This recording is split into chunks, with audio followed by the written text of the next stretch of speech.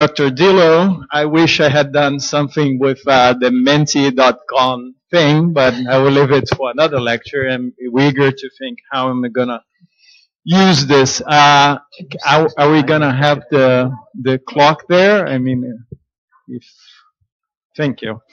So, so I believe, and many people do believe, we're in challenging times for science. We see things like the anti-vaccine movements in the 21st century, which is something that we should not be expecting to have.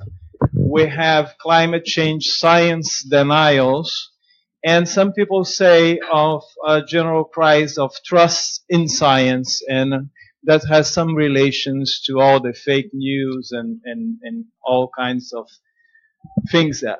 And it's also challenging times for Brazilian science in particularly, not to mention crisis in funds that we are going through.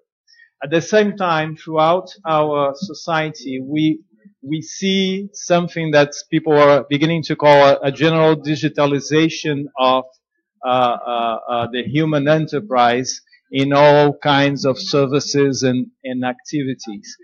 And this digitalization provides both opportunities and also risks for in every field, but also in science. For instance, a website that I like very much, I don't have the URL here, but you can type in Google, spurious correlations, and what this website does, it finds time series of very different data, and they combine it together when they have very good correlation. So you find something that's like I think the United States budget for research in the health science correlates with the number of Al Pacino movies per year or something like that. So it's a very fun website, but it underlies the fact that if we're not cautious, then the old saying that giving any data you can prove anything can become a problem and a concern these days. Of course, we are in the midst of all the Cambridge Analytica and Facebook kind of things, so it brings to our minds and the general public discussions, the worries that we must have in the digitalization process for science. Beside of that, we need to solve some grand challenges in humanity right now. These challenges I think, are elegantly presented as the Sustainable Development Goals proposed by the United Nations. And in that, many experts would cite that we need for transdisciplinary science and something that was pointed out in some way this morning by Professor Barreto from Fiocruz this morning. Perhaps there is a need and a time to bring science to the 21st century. And in saying that, I must point out that perhaps we don't have to wait for the current scientists to retire. Science is increasingly a group endeavor, and perhaps we should target this research group and have trust in the knowledge diffusion capabilities. Another thing that we underestimate, the current scientists here, the current let's say senior professors in this room, they actually had to walk to the library to find the articles. They have seen already some change in their careers at science, and I think they coped very well. So I think we can have some trust in that. Well, we also see a moving ground in scientific publishing. Of course, open access is part of that, and in the broader sense, open science, open research data.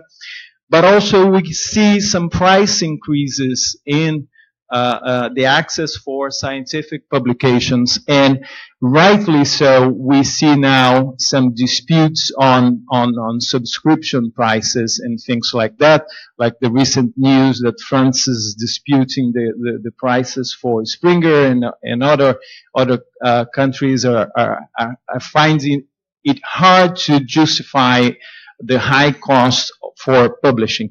One thing that I saw is was hard to justify the fact that a publisher, they had opened up the access for a number of their journals, but let's say 10%, but that did not translate immediately to a lower 10% in the package subscription that was done. So perhaps it's time to rethink knowledge diffusion for science as a whole. A researcher from California, Brett Victor, points out that the book, as we currently know it, was not an immediate consequence of the printing press by Gutenberg. It took a couple centuries for the world to arrive to the book that we know today. So perhaps the same thing will happen with science. We have now all these tools provided by digitalization, but we perhaps haven't arrived yet on the tool that we'll see in the future for scientific knowledge diffusion. There is, of course, initiatives like the Jupyter notebooks or the proposition of the Mathematica notebooks, but perhaps we're not there yet. One thing is certain, and some people begin to talk about a reproducibility crisis in sciences, others are skeptical about it, but one thing is certain. Today, for a big part of science, not only the text, the explanation is important, but also the data, also the code, and also the methods need to be addressed, and they have to reach the other sciences in a clear, precise, and open manner to everybody else. This is to say, perhaps we need to rethink the whole scientific endeavor. But I think it's a little beyond of what we're doing here. So more specifically, and talking about what's happening in Brazil. Well, we see the open research data question as something that's in the context of what we have for open data, open public data. And so in that context, we have had a law since 2012 that was mentioned before. That's the Access to Information Law. We have a national policy for government data. And also we have a national infrastructure for open data. And even from before the law, there has been a national infrastructure for geospatial data, the INDE. So we understand that open public research data to be part of that context, but we also understand that the scientific community and the scientific endeavor has specific needs that should be met if we were to propose a national policy on research data. So we have several questions at this point, not many answers, and that's part of being here and hearing all of you. And these questions, they relate both to open data and also to open science. First of all, one is what's our role as a Ministry of Science and Technology Innovation and now Communication, and what are the roles of our partner and affiliated institutes. So you see here talks by the National Research Network, RNP, which is working together with IBIC, the National Institute of Science and Technology Information.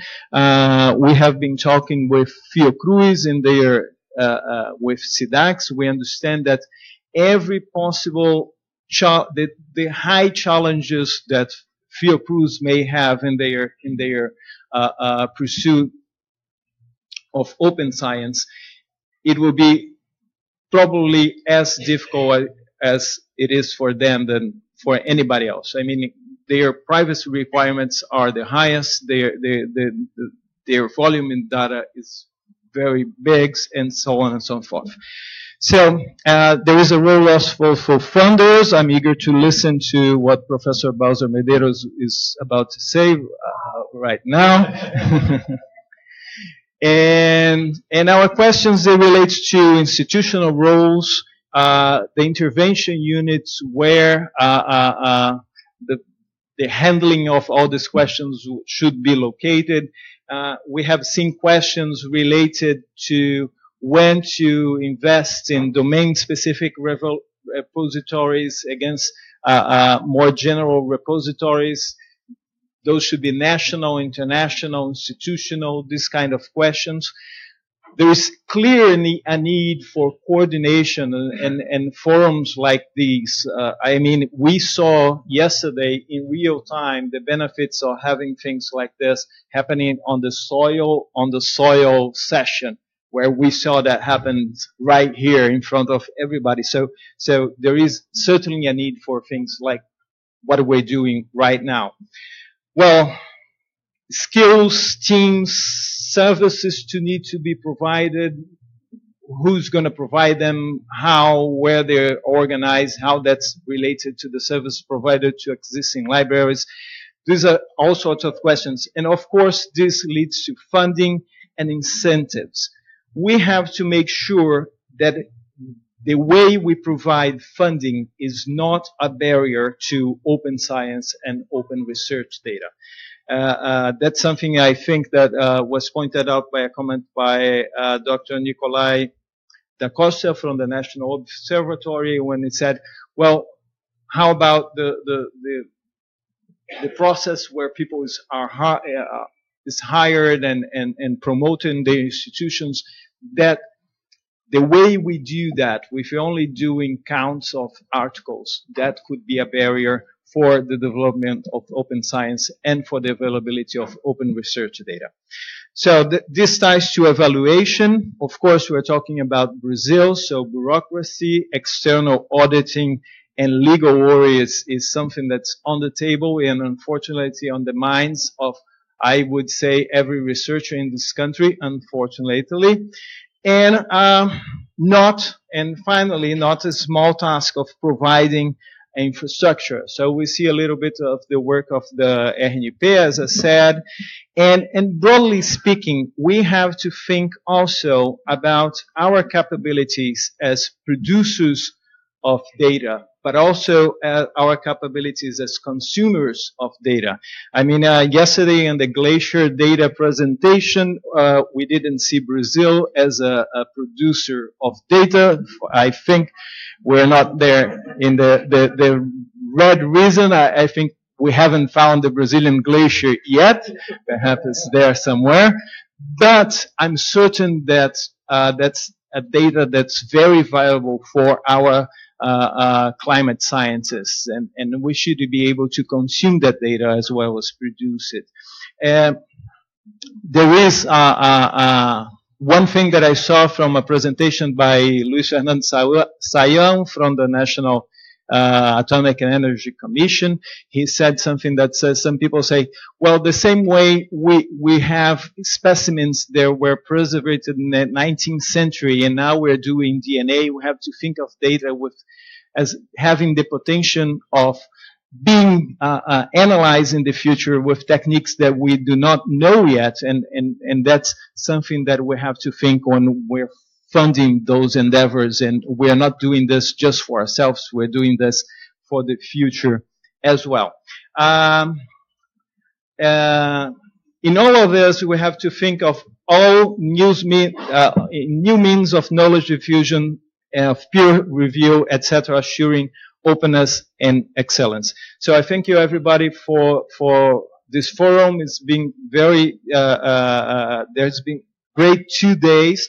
We do believe there is a central role for our host, the Brazilian Academy of Sciences.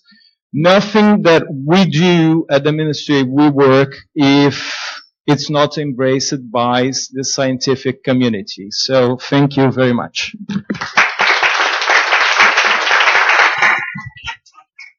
Thank Thank you very much, Roberto, for your words.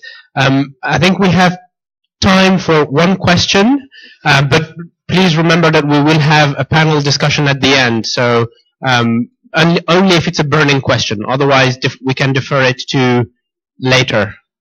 No burning questions? Okay, so keep your steam for the last part of the panel. Roberto, you can stay here if you want. Yeah. If it were a burning question, I would just run. You run? Okay. Our second, yeah, that's the buzzer. Our second speaker is Claudia Medeiros, and Claudia is working at FAPESP, the research program on e-science and data science. FAPESP is a funding research funder for the state of Sao Paulo. I will go there just. Okay, to see the yeah, and then you'll come. So, and her presentation is collaborating through data from data-intensive research to data management policies. Yeah, just before I start counting my time, how do I deal with this contraption? Since I used to go to paper libraries and even use the post office. Yeah. Oh, so good. Okay, thank you. And the pointer is the red one here. Oh, I don't use the pointer. Okay. Thank you. I'm old. Yeah. Okay. So, first of all, thank you very much for. So it's counting now. Yeah. Thank you very much for this invitation. This has been a great meeting, and I learned a lot. And I'm going to present what we are doing at FAPESP from two perspectives. One is the FAPESP perspective, but also the other one is my perspective as a data researcher. And for those who do not know, FAPESP is a funding agency for researchers who work at the state of São Paulo, who are based at the state of São Paulo, and it receives approximately 27,000 proposals per year, receives and processes, okay, in all fields. So, so this talk is divided in three parts. The first part is my personal view of collaborating through data.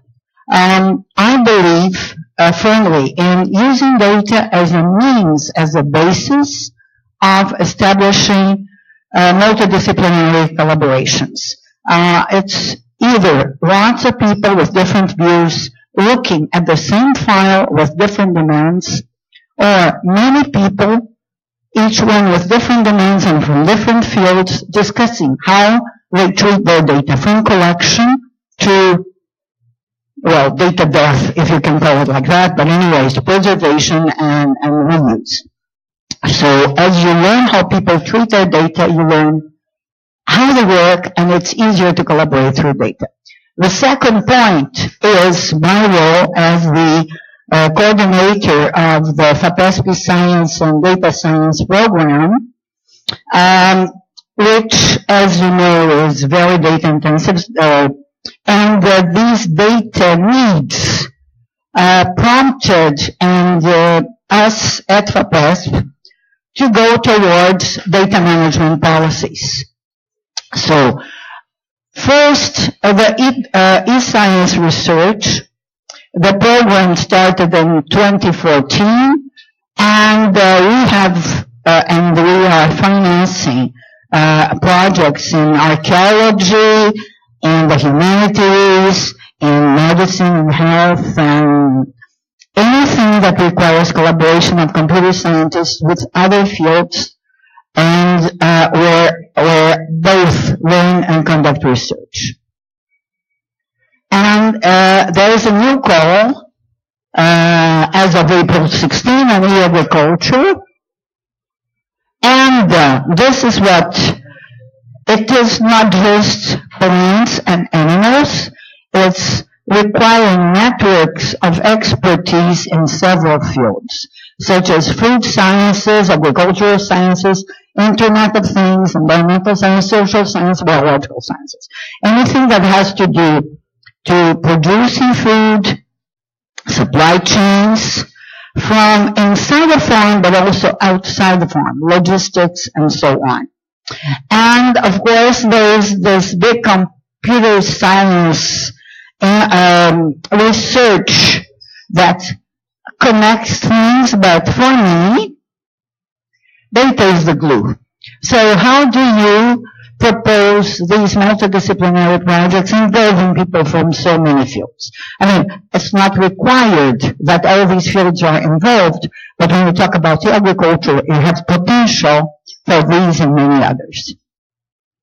So given this scenario, which is just an example of FAPES program, how did we come to start with being one of the first agencies, and as far as I know in the country, or even in South America, to actually implement data management policies, data management plans? This is the scenario.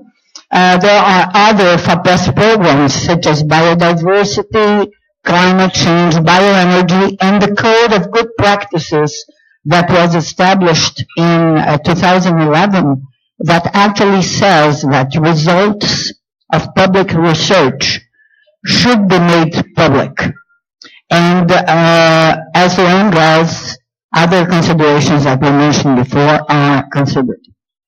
Then we have treaties with about 120 international collaborators, entities both as funding agencies or countries, which more and more require in the joint calls that we provide and we produce data management policies for the projects that are approved. And the third element in this combination of factors that prompted us to start creating data management policies is this group of agencies plus Belmont Forum plus others. And I'll give a few examples, and especially RDA is not just a three-letter acronym.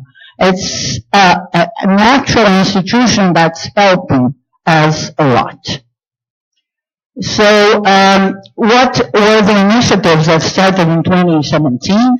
Two initiatives: establishing data management policy, where the first branch is that all large projects that last over 5 years have to be submitted together with a data management plan. And I'll talk a little bit about that in a minute. And the second thing is, okay, if the data management plan requires you as a researcher to deposit your data and you don't know where you can deposit your data, then your university has to provide you with infrastructure. But what if the university does not have the infrastructure? So FAPES created the right side, a working group with 7 public universities whose goal is to establish a network of research data depositories, public and open.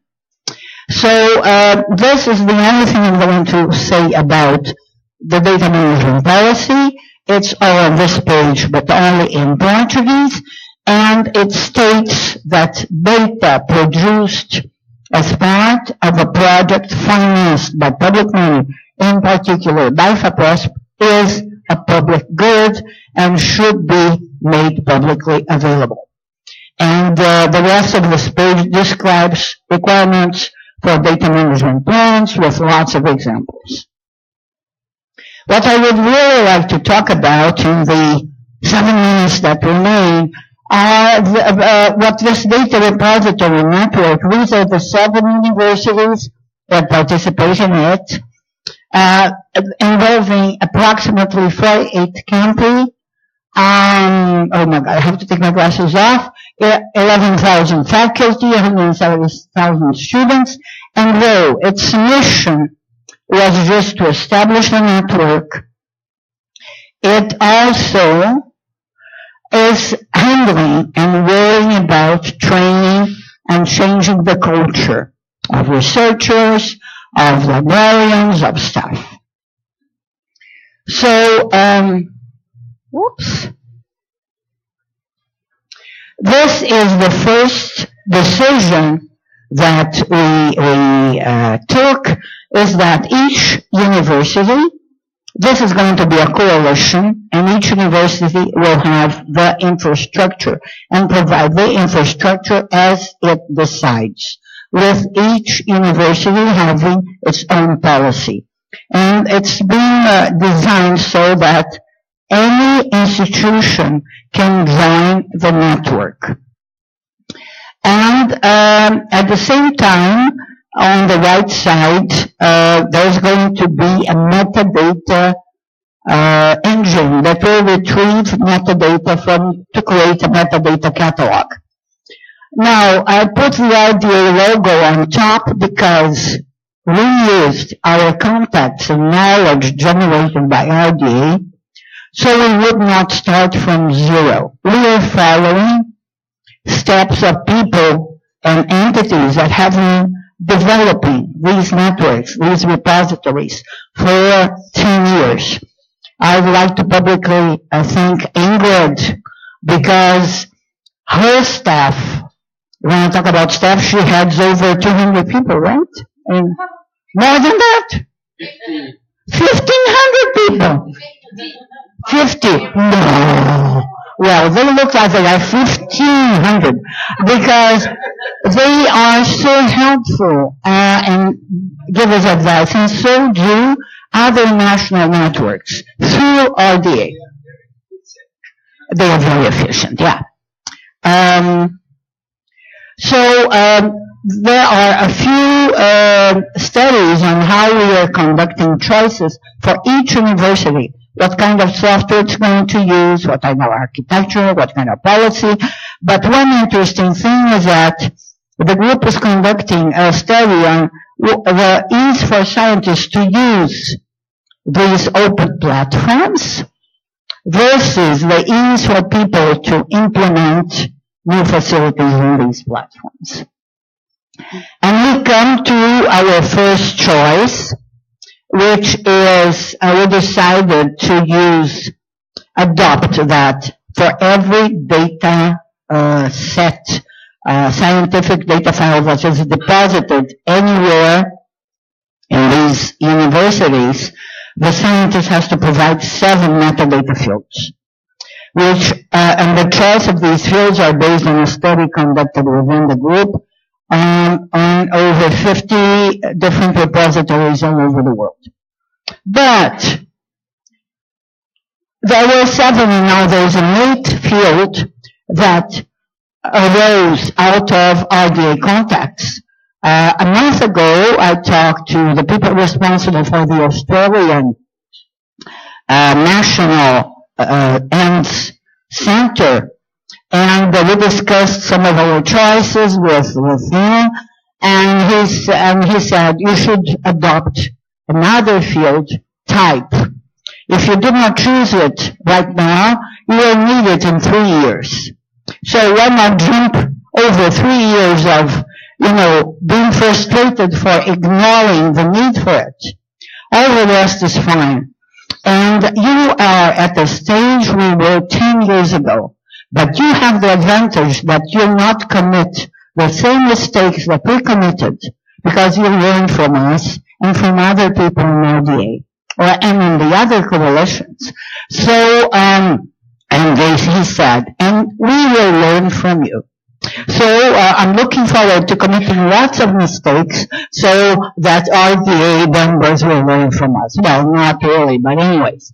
So this is the first prototype interface. It's not supposed to be beautiful, and it's closed, but it works in the sense that it harvests metadata from different installations using different software with a common protocol.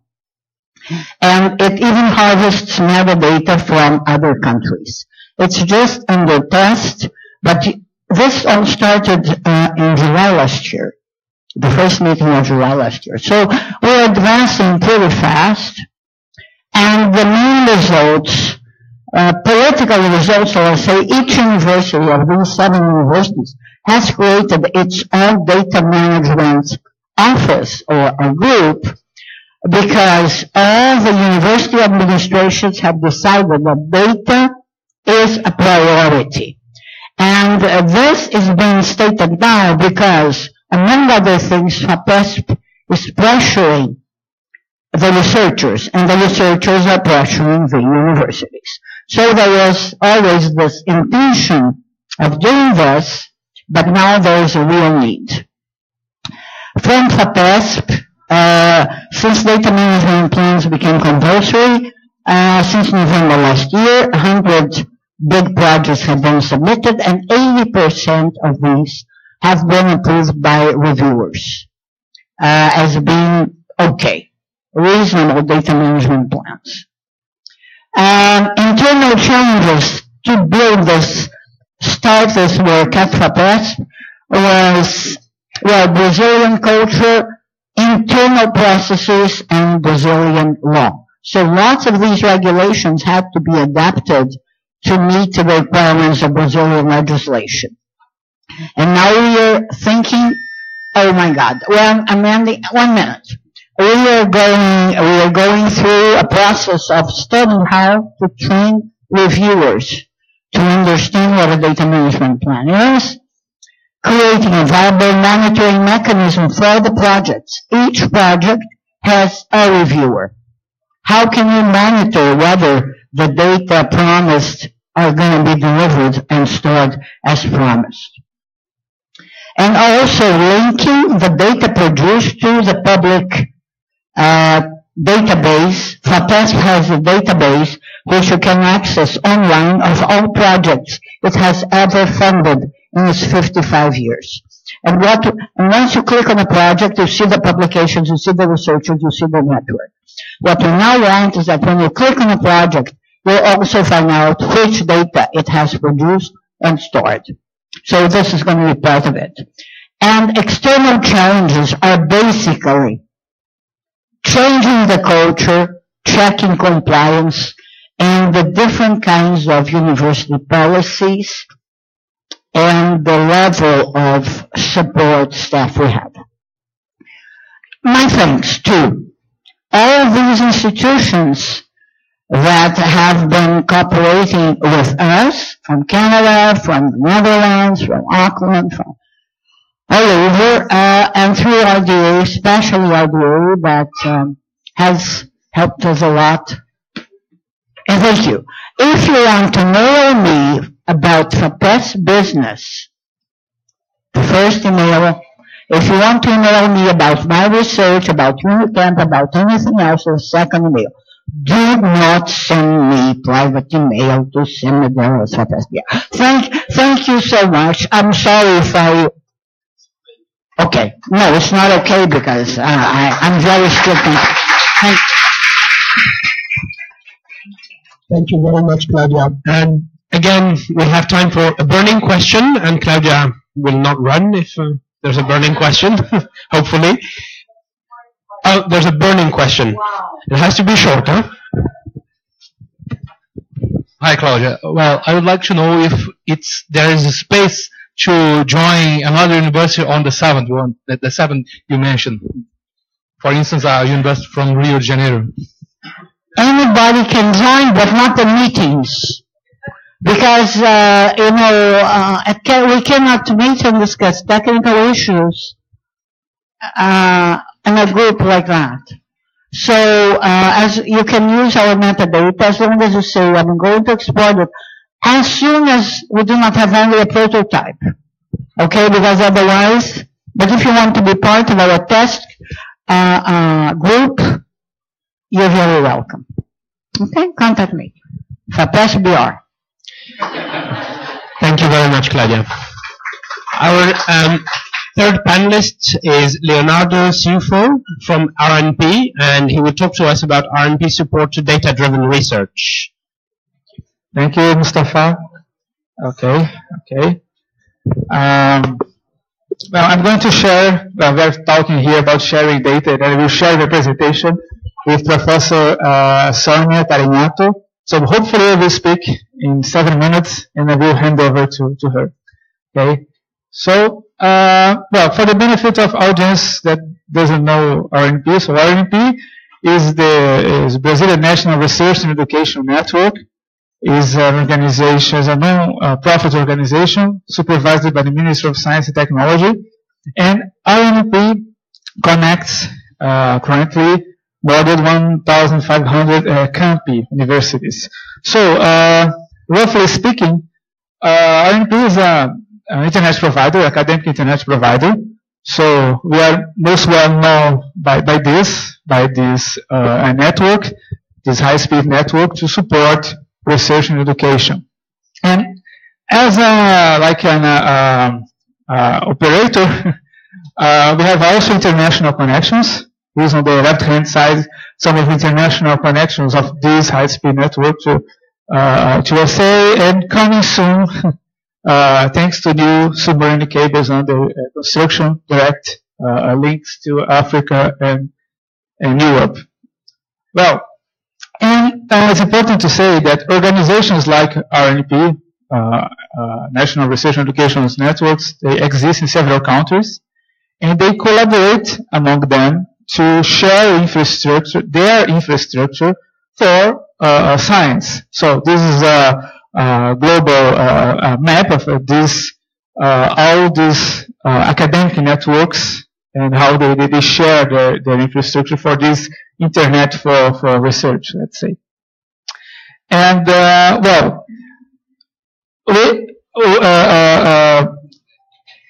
there are a group of projects, very high demanding projects, that are the ones who most benefit from this high-speed network. So this morning we have presentations that mention the Large Hadron Collider in Europe from the high energy physics domain.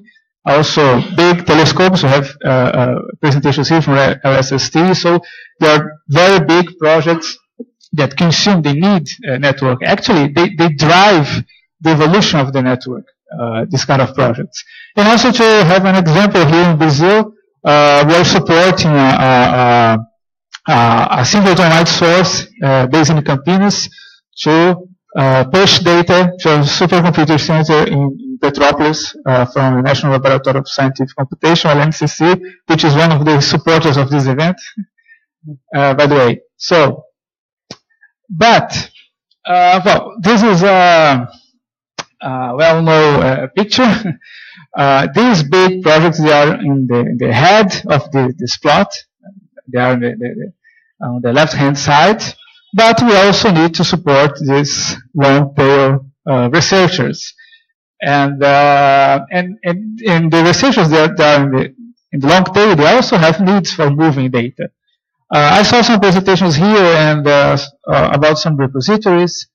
And perhaps if your repository is based locally inside an university, I mean, only for use inside an university or inside of a company, or if your data set is only based on text files or spreadsheets, you may not perceive the need of a high-speed network. But there are many research domains that their data set are not so huge as the one here, but they have some 100 megs, and they may face problems in moving that data.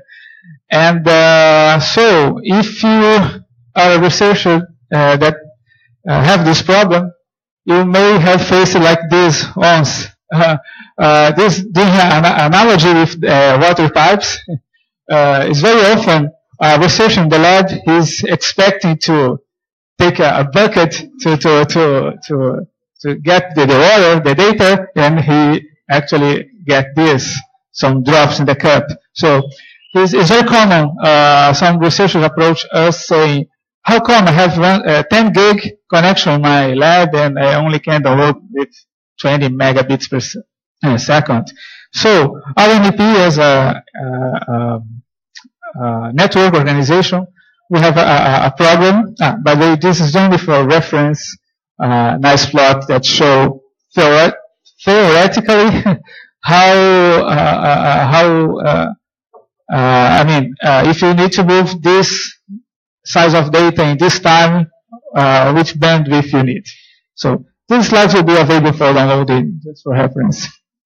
So let me just put here. I will come back.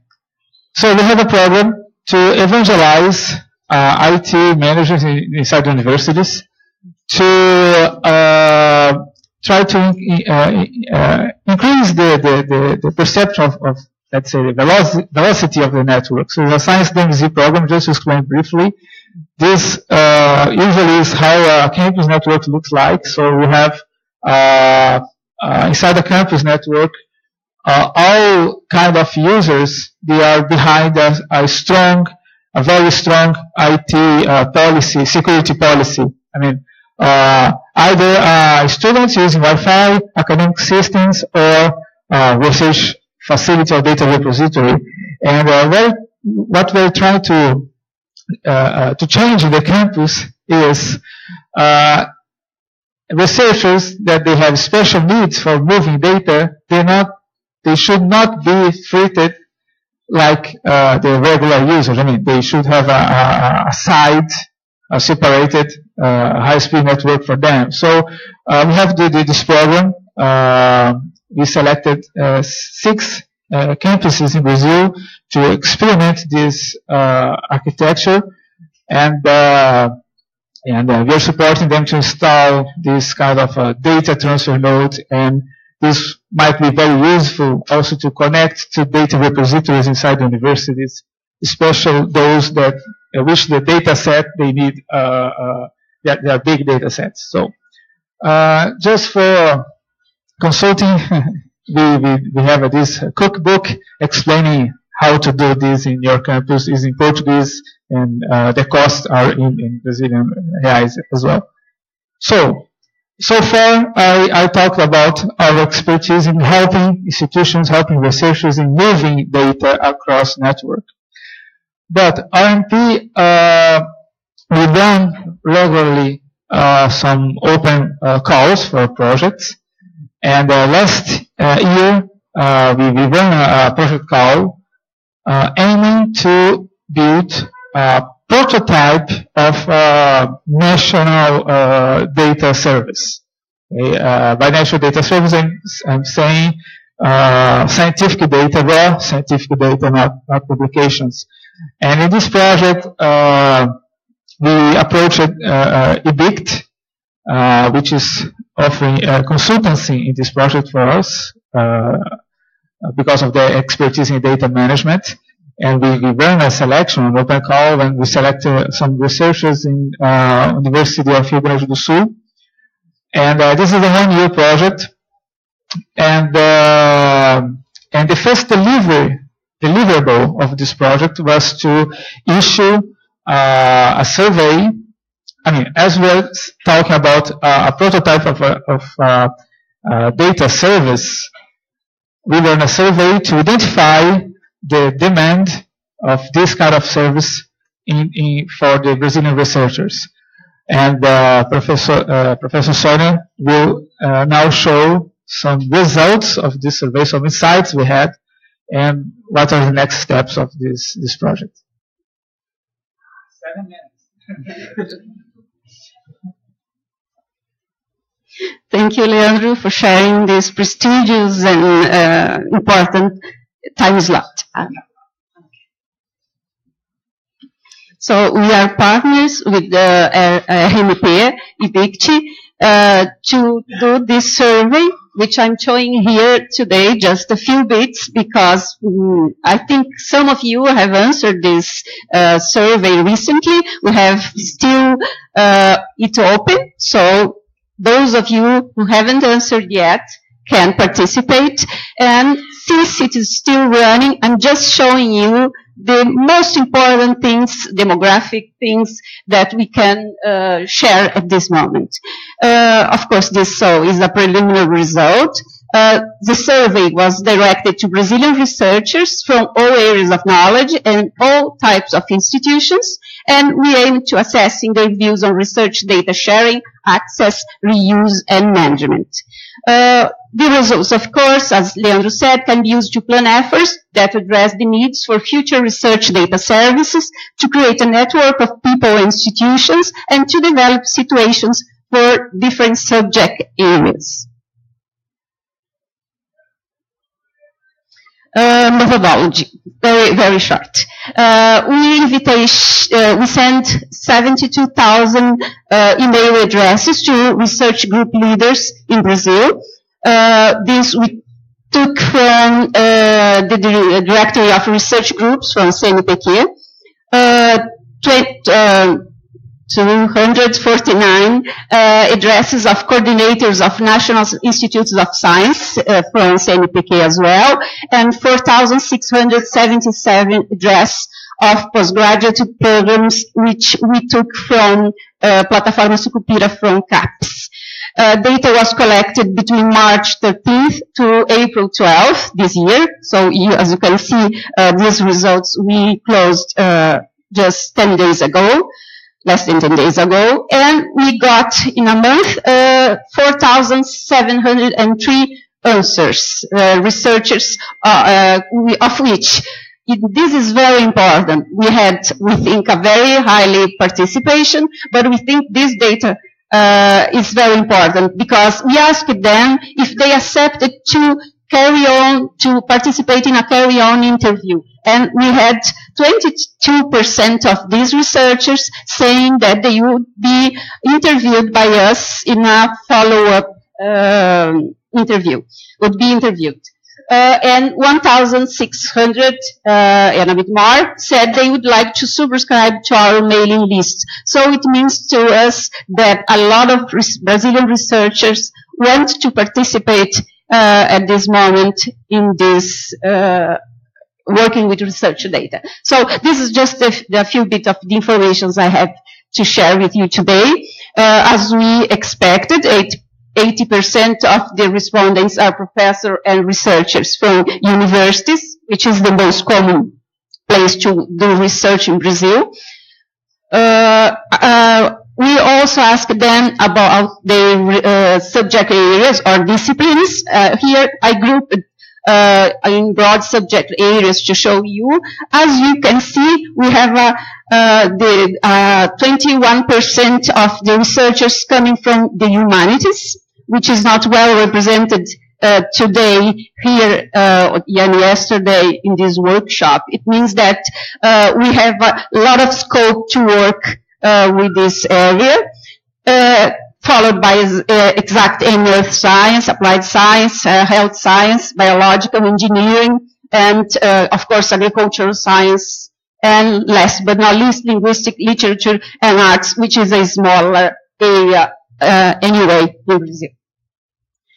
Work sector, we asked them, of course, as we expected as well.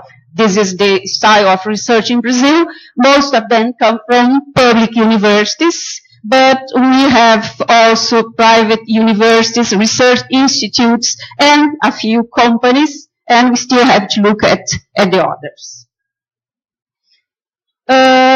Another question was about data type and formats. And here you see we have different answers, but observational data, experimental data, documental data, and interviews are the most common types and formats mentioned. Sorry. Here is just to have a first estimate. We asked them about the volume of research data per year, storage space, of course, and almost 35% cannot say. They don't know how much space they need to store their data, and 50% seem to need very little space if you compare with data people were telling us yesterday, because it's sort of 50 gigabytes is the most they cited in that space.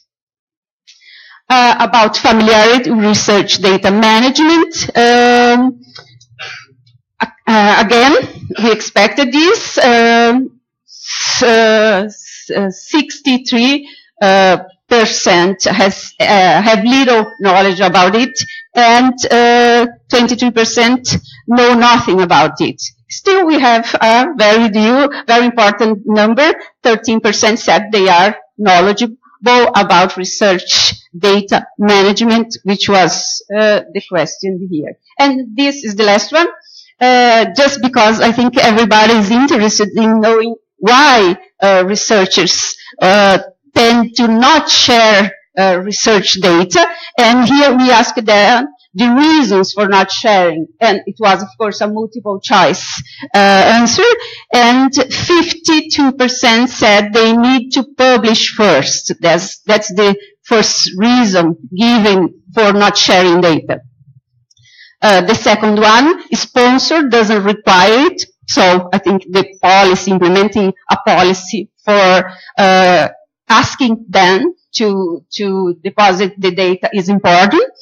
There is no infrastructure to share them. 31% said that. That's also a very important number to look at. Lack of funding, lack of data standardization. The data are not fully documented. I don't have the rights to make the data public.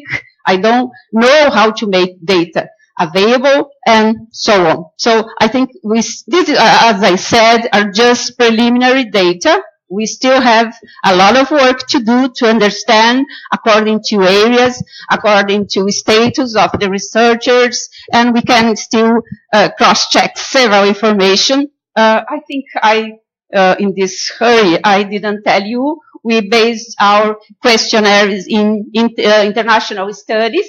It has 29 questions. Yeah, sorry. There is one more. 29 questions, and those of you who haven't answered yet can go to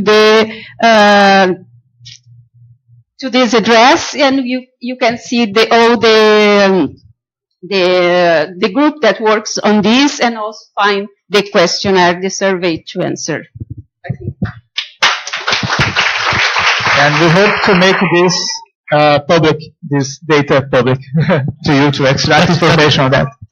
That's great. Thanks, Sonia and Leandro, for the presentation. We will not take questions now, or not even a burning question. Let's keep them for the panel discussion. Next presentation is from Fabio Porto from LNCC, the Brazilian Laboratório Nacional de Computação Científica.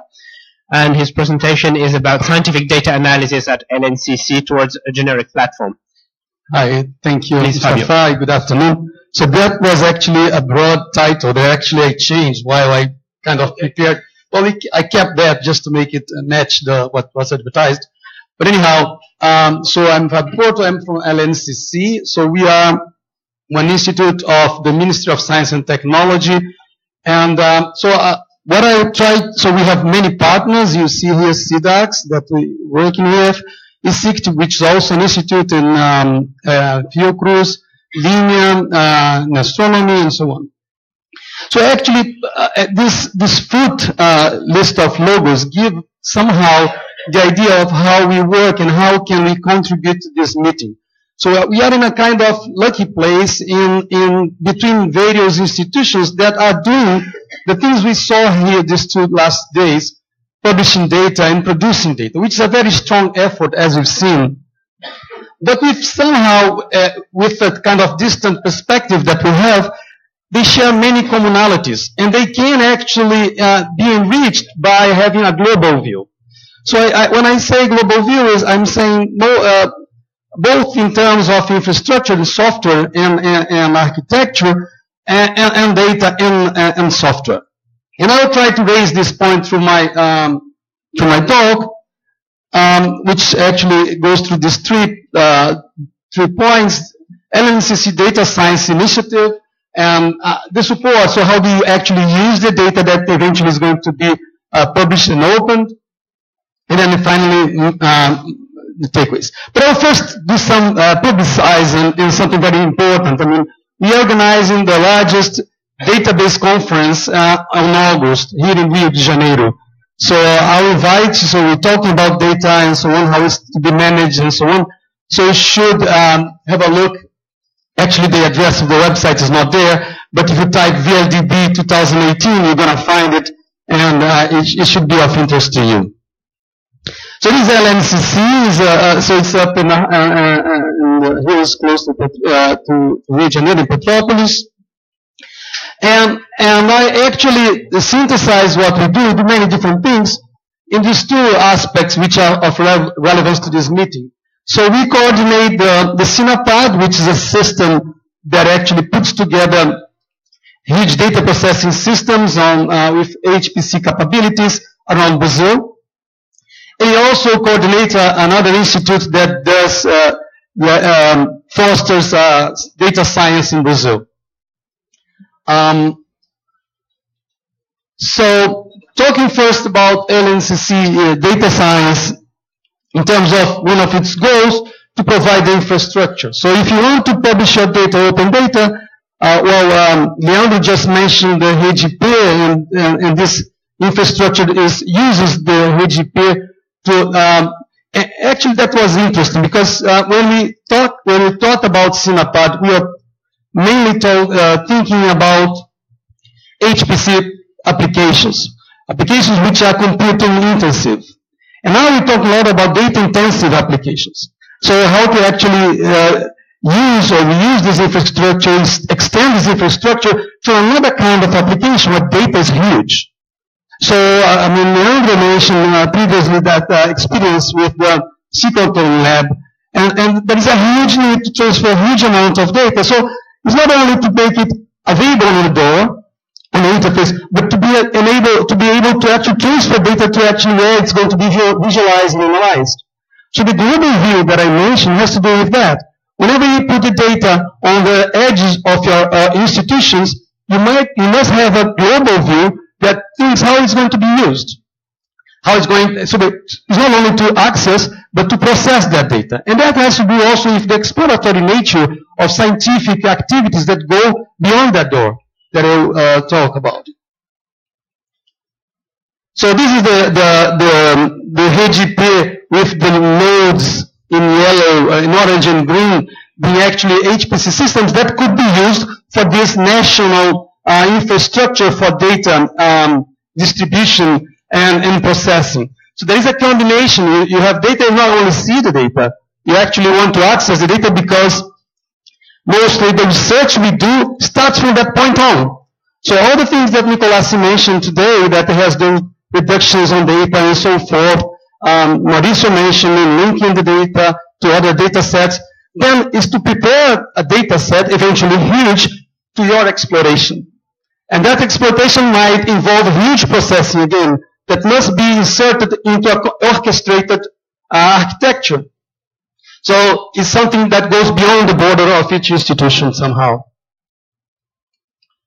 And, And one of the things that LNCC provides is that, we have this the supercomputer, so Santos Dumont, which runs currently kind of 80 different projects in different areas, domain areas. But again, that produce data that has to be consumed somewhere else, and it's not in LNCC. And with the huge processing, the oil, for instance, industry has huge data sets, and that is a problem. So even if we are able to put it to be on the top of our border from LNCC, how actually get transferred, how actually get filtered. So if they are interested in a certain region of space-time, how to get that region and so on. So the tools that we have to provide, the infrastructure we have to provide, should be a lot more intelligent, more clever than just like, query-like interfaces where you see beautiful things.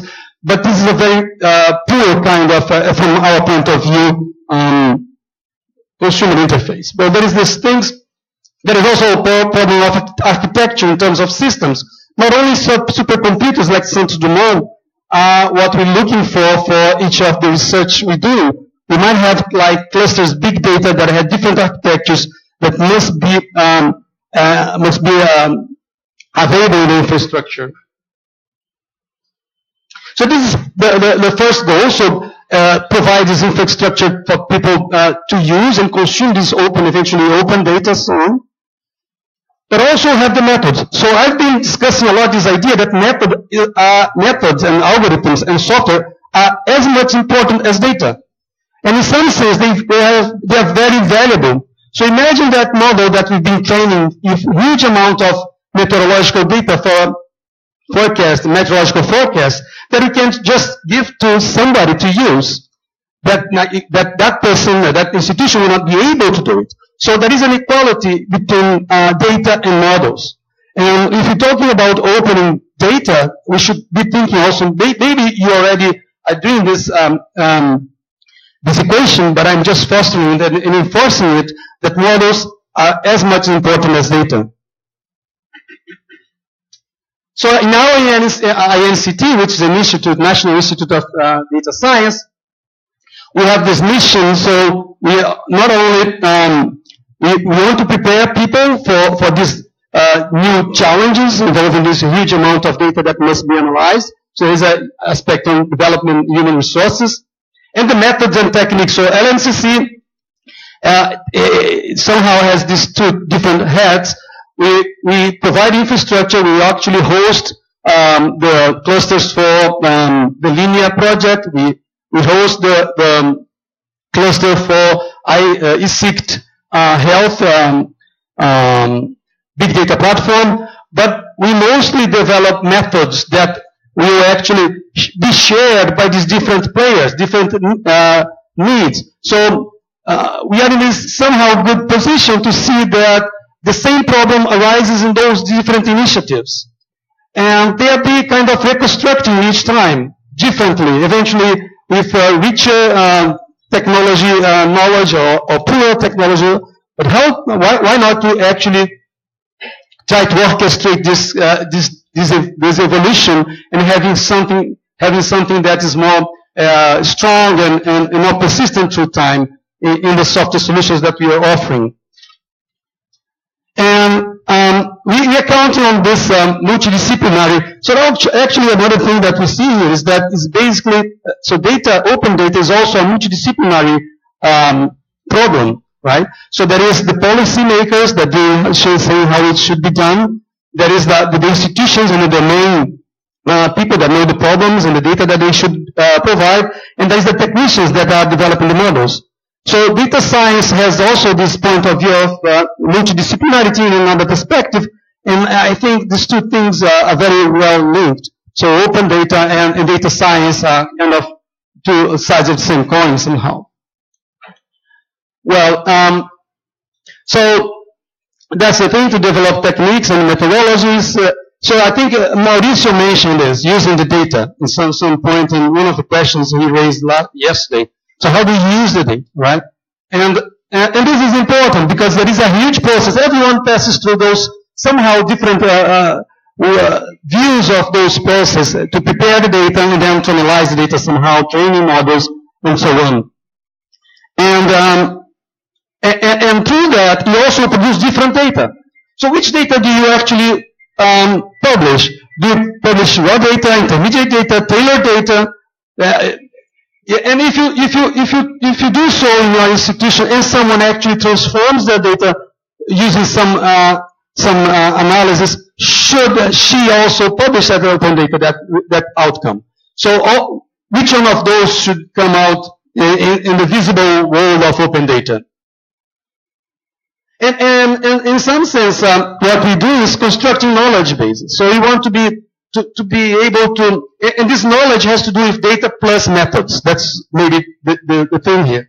So we should be able to capture and do all the things that we have to do with the raw data and processing and linking and making anonymous and so on. But then you must also do this provenance, but also the models that we use that actually explain the data. We mentioned ontologies in some point of and make this understandable and processable. I think this is, so open data for me is to be able to understand the knowledge that's being brought by the set of data sets that actually and the knowledge that's being shared.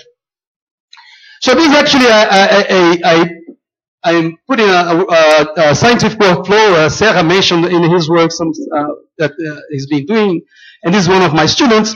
But this is just to illustrate that actually there's a huge path from the data, from the point where you publish the data to actually get the results that you want. So, and this is enable exploratory research, in silico research. So what we're talking about is that research is not more in vivo, is all in silico. So you might even be able to express, one of my students' thesis was about expressing hypotheses as data. Claudia thought a lot about that with him, but he eventually had the good result. And so actually is to have the whole cockpit in silico being controlled within certain rules, a certain model, and enable people to produce more knowledge. So be aware that when you produce your data, you publish your data, you're actually offering a starting point for something else is very important. So I'm running out of time. So as an example, I just want to share with you one of the systems that we have been developing with people in sports science. And what I think is interesting is that, first of all, sports science is very heterogeneous. It integrates biochemistry, biomechanics, nutrition, and different disciplines in order to have the perspective of the athlete. You can actually replace athlete by patient. It's very similar in some sense. So the thing is that you want to have this different perspective, and in the essence, you're understanding that individual in its own characteristics. And this brings a lot of issues in terms of data preparation, data capturing in different sensors, and so all those things. And eventually this ends up in certain multidimensional data storage where you can analyze that data from different perspectives. Then mostly what you want to do is to actually prove hypotheses. How this runner can improve in 2 minutes his time. So how should we interfere in eventually some biochemistry characteristics so that he can or she can improve her results? So then we can do some supervisor, but it's not interesting. I'm just saying that this process is done again and again through most of the initiatives that we've been seeing. So which is to bring data from certain state, let's say, transform it, enhance it towards the target you're looking for, and then produce your research. So main takeaways. Data management is a multidisciplinary field, so it's like in data science as well. The long path needs infrastructure, so there is infrastructure in place, but it has to be thought towards data-intensive analysis and so on. The methods for data preparation are those that we've been talking about, data manage, but we need something else, which is strategy for in silico that can go from hypothesis specification to all the steps until its validation and the sharing of that discovery. So LNCC Data Science, in this sense, is an initiative to help building up this castle. So thank you. Thank you. Thank you very much, Fabio. We will move to our last speaker, and for Zhuanlei Wang from the Institute of Geographic Science and Natural Resources Research in China. So we're changing completely continent here, and Zhuanlei will talk to us about the experience of several data centers in China, WDS members in China, and activities towards establishing a common clearinghouse. Please, Zhuanlei.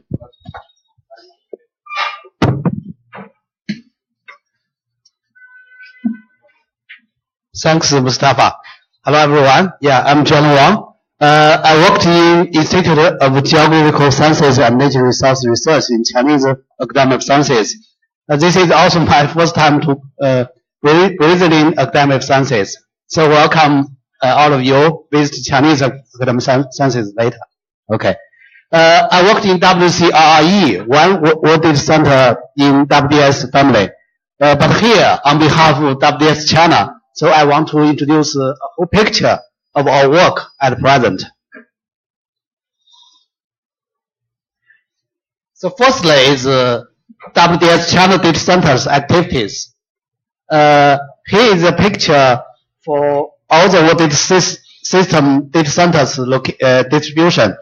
You can see there are 9, but 8 in China mainland. Here is the location in China. Most of them in Beijing, here, and one is Tianjin, and one in Lanzhou in west of China, and one in Shanghai, but potential for application for polar research, in Shanghai. So most of them in Beijing. I also gave a poster outside the room to show all the audit centers in China, their information. Here is a simple list for the 8 centers. I want to give maybe one for 30 seconds to introduce them, one by one. So the one is Chinese Astronomy Data Center. It is located in Beijing in astronomy station in Chinese Academy of Sciences. You can see they have a lot of data holding, for astronomy film, and they make some digitization to put data for long-term preserve. And also they have some training for students, for universities, to make this science be popular. Okay. It's fantastic. Yes, in last year, the Iran-Iraq earthquake occurred. So this data center have the cloud infrastructure to help people use satellite data through their platform. So they put the data service in this field.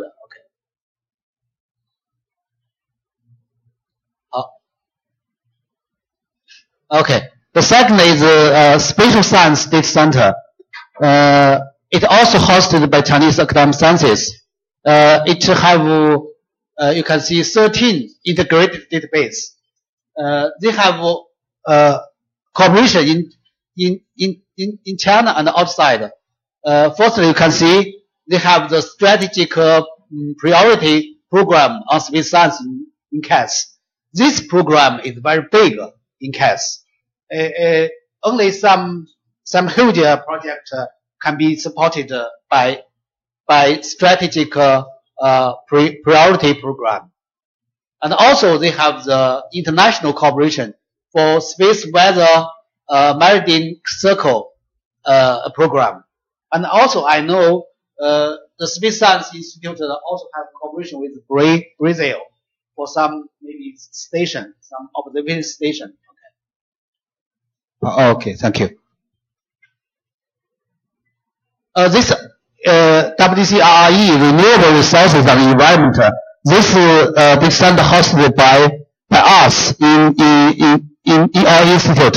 Here is the portal, and we also have 8 thematic database for resources and environment.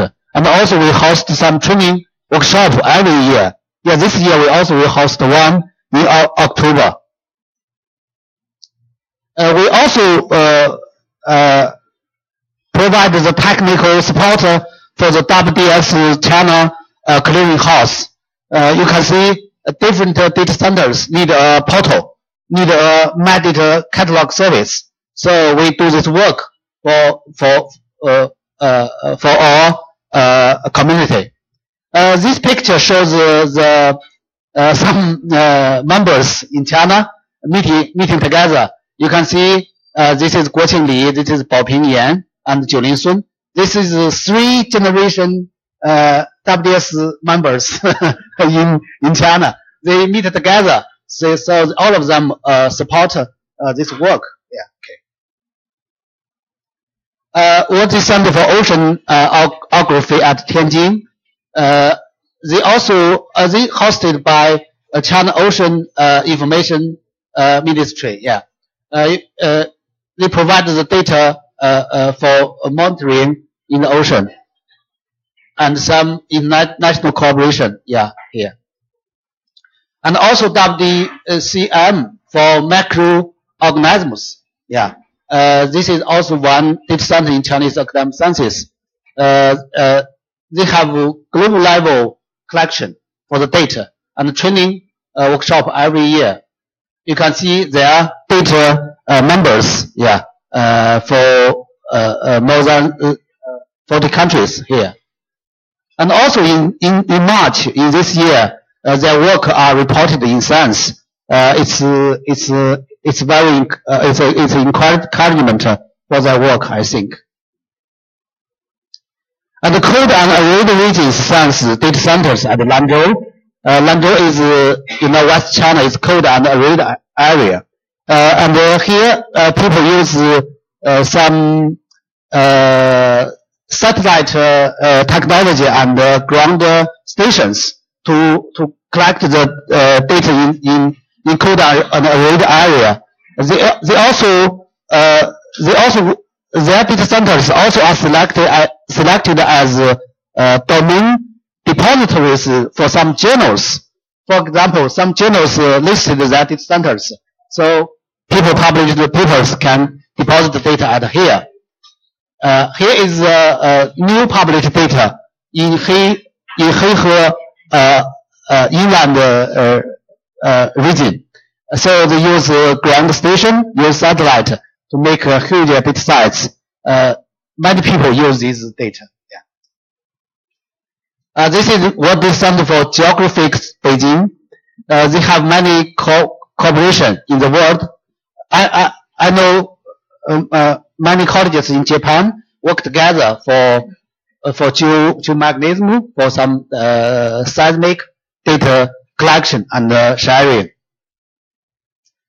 Here is the data sites they provided, and these some stations in China collect the geology and seismic data. This one is Global Change Research Data Publishing and Repository. It also hosted by our institute. Not only data collection, they also hosted a journal. So data and paper work together. So people can publish the paper and share the data, or they also can share the data and publish the data paper here. So the paper is for data paper. In this year, I think it's April, this data center was awarded for WSIS prize in information summit for UN, in Sweden, I think. They got this prize. It's very good news in China. Okay, the second part is almost cost to time. The second part is WS clearing house. So here I also want to list the picture how these data centers in China distributed. The first you see this showed in the map, but here I want to list them in a solar Earth system. You can see we have data centers in astronomy, the high level, and space science. And you can see the global change, mostly for climate change here. And also in the land surface, you can see renewable resources and environmental, microbiological, and colder dry area. This is for land surface, for geography. And also some, one data center for ocean study, and one for geographical. So you can see this picture shows a data plan, diversity, but it's a whole system to support the science. So I think this is our advantage. But also, lastly, I will say we also face some challenges. So how to make these diversities disciplines work together? WSIPO give us comments to build a clearinghouse to push this work, push more data sharing for different fields, for different subjects. So we do this work in 2014. But I think maybe, this is our work mechanism, more people together. But I think before this work, in 2007, we have do some pilot project with Dippenburg. There are data portal in OWC system. We also provide the 5 data centers metadata information to the portal. Here is the old portal. Yeah, people can find more than 3,000 metadata information here. Now we build a new data clearing house. So from the web information to clearing to get the metadata information and connect to metadata documents. Yeah, work together. Here is metadata architecture. We use PyCSW. Use this tool. This tool is open source. So more catalog information can be collected and can be exchanged with other metadata standards. This is a clearinghouse portal. Yeah, and people can select. People can publish data and search the data with different classification and view the data and manage the data. Okay.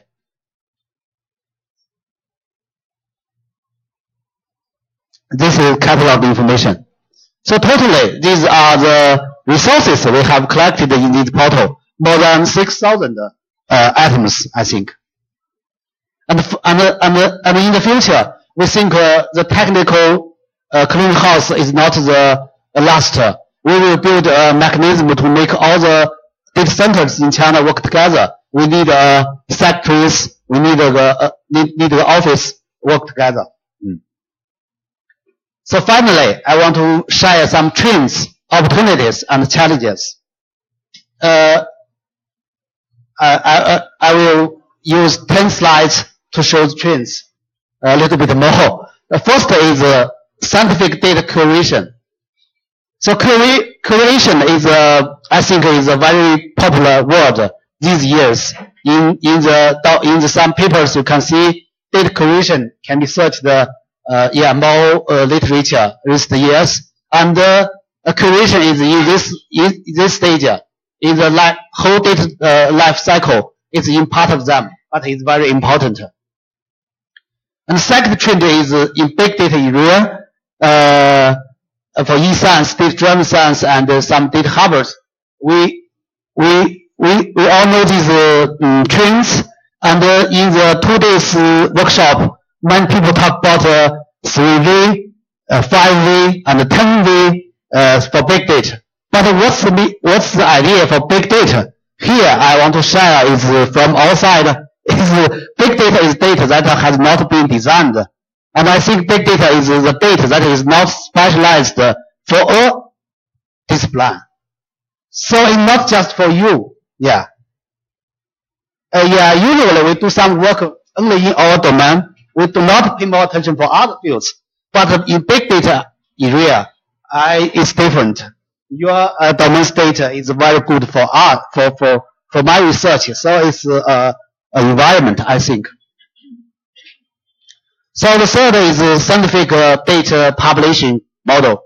More data papers, more journals accept data. And in China, we also have data publishing paper and journal and depositories here.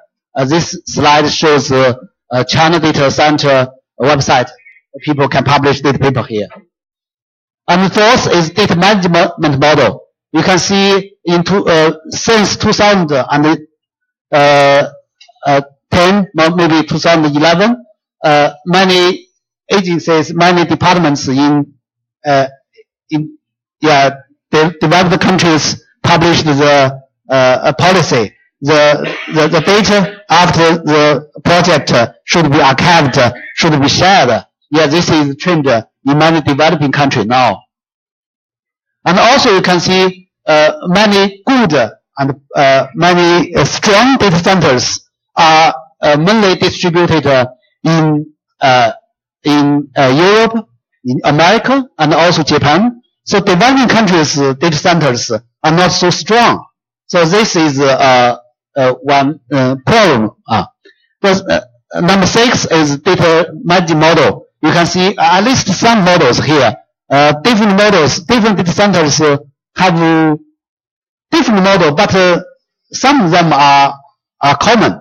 For example, I listed one model for German remote sensing data center. You can see this architecture is, I think, is good. One part is for data, data archiving. Yeah, you should have archiving. You should have repository. And one part is for service. You should need data value-added service. And one part is for research and development. So only have research, have archive, and have services. So these data centers can work well. Otherwise, it may be just an information center. Seventh is data center construction. I think there are three important points. One is permanent cost for classification. The second is data value-added service, and finally is a business model. And this slide shows the data sharing standard and mechanism is important for recover the best value of data from project to dissemination. The nine is data policy for global and national level. Before the end of my presentation, this slide is very important for China community because in this month, April, administrative measures for scientific data management has been approved by the State Council and is hereby issued to all the departments.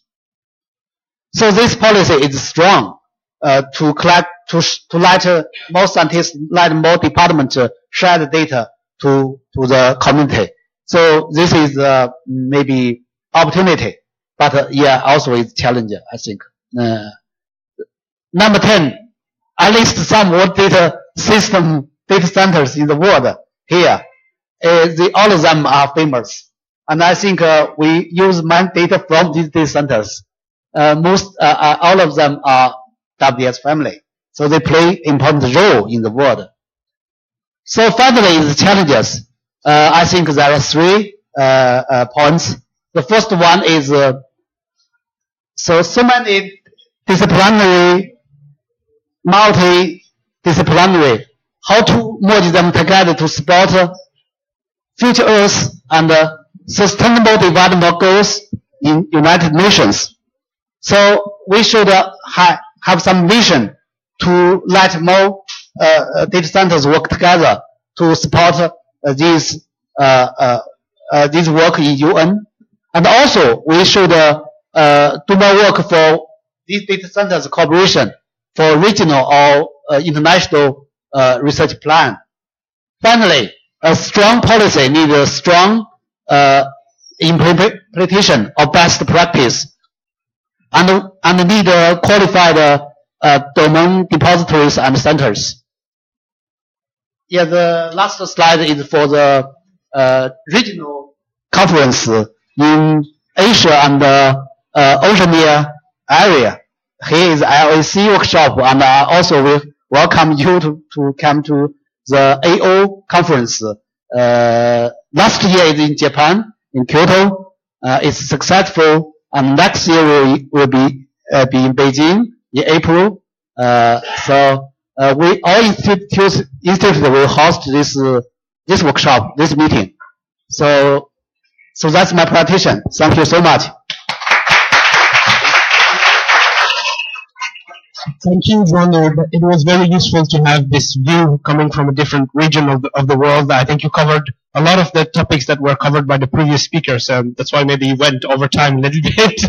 But I would like to use the time that we have left now to ask the speakers to join the stage to have some discussion around the topics that you covered. We need to add one more chair, I think. Or I can stand, actually. No, I will just stand. So we have 5 chairs. Do you still have time, Claudia? Yeah. Great. Okay, we can.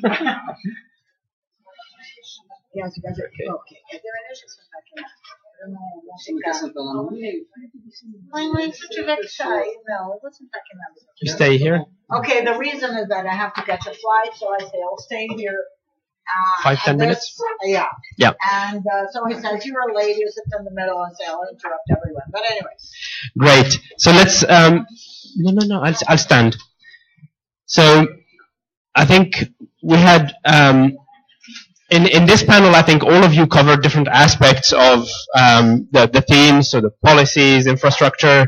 Many of you talked about training. Many of you also talked about providing infrastructure services and so on. And most of the talks were about the Brazilian context, so I think that's very interesting. Obviously, we want to look also beyond Brazil, around the region and what can be done in the region. That's why also we invited John Lee, although he's coming from a completely different context, but we thought it was interesting to confront, in a way, different regions also. So around those topics, we would like to invite questions from the audience, and also try to have some discussion between the panelists. So I would like to invite the audience first for questions to the panelists. Okay. Thanks, Rory. It's maybe just a practical question that was triggered by Claudia's presentation. So there's a lot of emphasis on starting the whole research data management process nowadays with a data management plan. But for me, this is the wrong way to do things. I think we should start from the other end and ask what the objectives is for the entire research data management process from the perspective of 4 or 5 sets of end user communities, and then design the data and the inputs and the services that we need to satisfy those requirements. And the reason I say that is that data management plans as they stand are very, very intensive to review. So this is a narrative that has to be read by a human before they can decide whether it's valid or not. And which means that it wasn't designed with some, let's say, output objective in mind, if I look at it. So I'd like maybe a broader comment to think whether we shouldn't take a step back and think about what this process of research output management must achieve, and what the role of the different actors in the system are before we start designing the data and metadata and workflows and services involved. Thanks, Wim. Hold your fire. Since Claudia is leaving soon, we'll take maybe direct questions to you so that you can... Okay. So any other questions for Claudia more specifically? Not only for you, I know, but if any. There's one over there, Rory. And it's in the same line. I was wondering, so you presented the FAPESB funded a lot of programs that are by nature very data intensive, and then you're sort of demanding that they draft sort of a data policy, but at the same time you also fund many projects, and I was wondering if you demand from projects to have a data policy agreement from the beginning where they get granted their projects. Mm-hmm. It's sort of similar. Okay. Other questions? There's one here. So, yeah. No, that's okay. No. Don't worry. So, Claudia, and also to Leandro. So Claudia was talking about the experiencing FAPESB, about establishing a network and changing culture.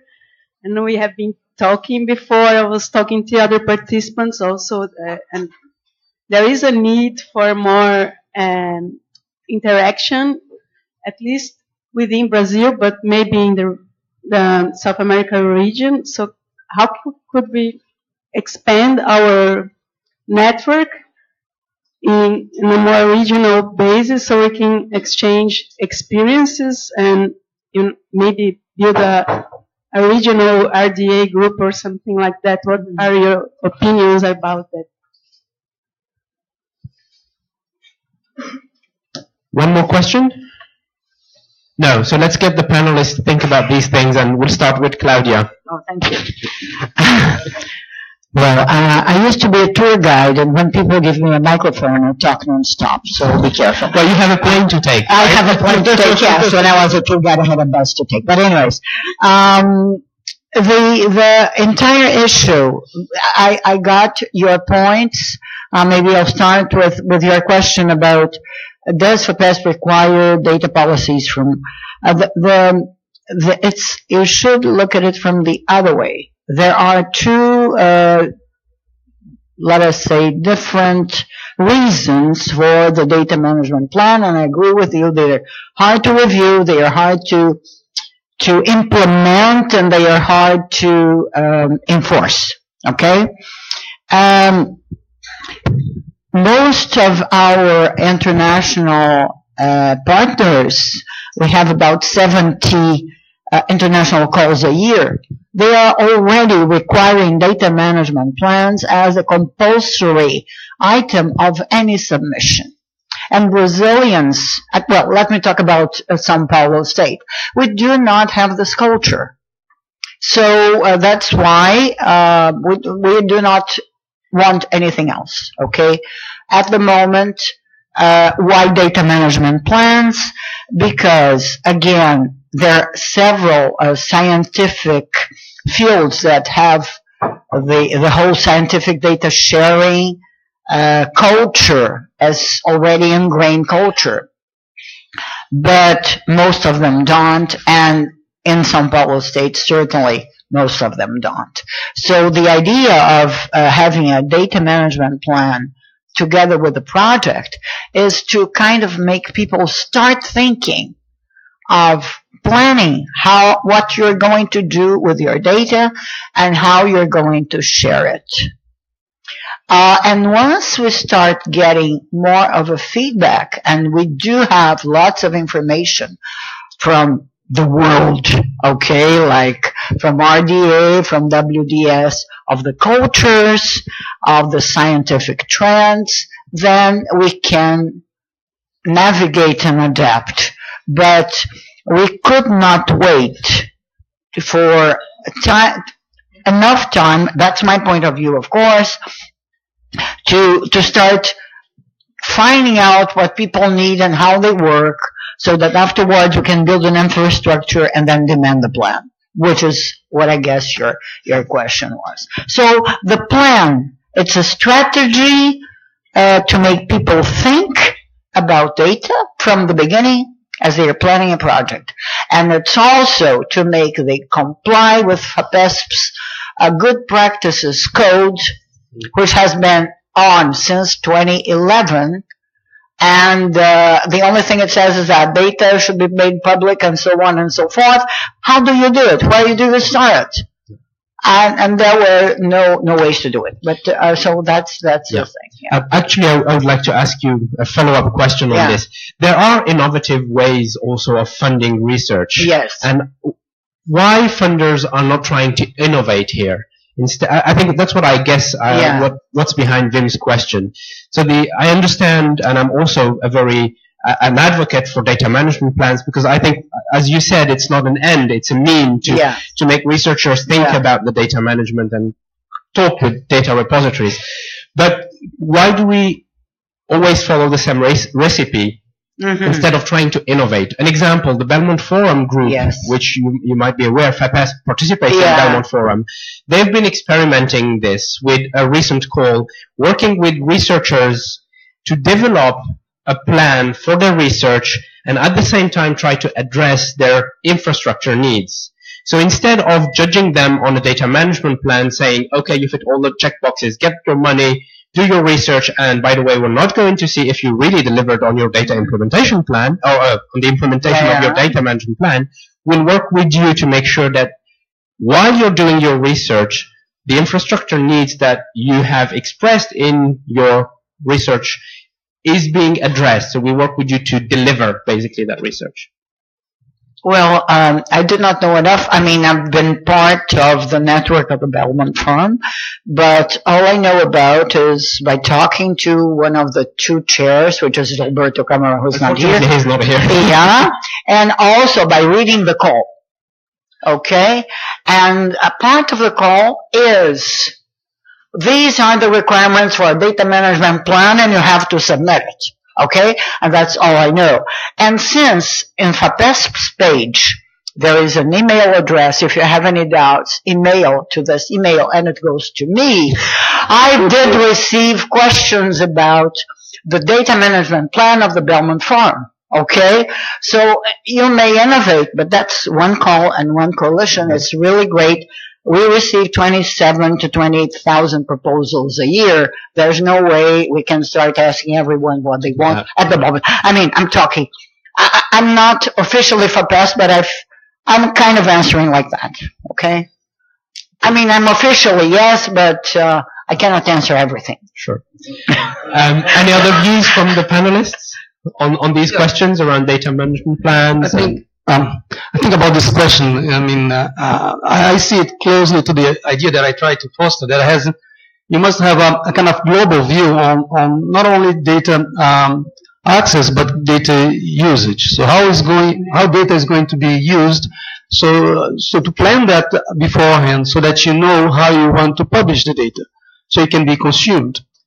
Senior-wise, I think also, when a group tries to put up a plan on developing in silico research, they should also look to what's around. So how can I take advantage of all the technology that's being already developed and not restarting the wheel somehow differently than it should be done?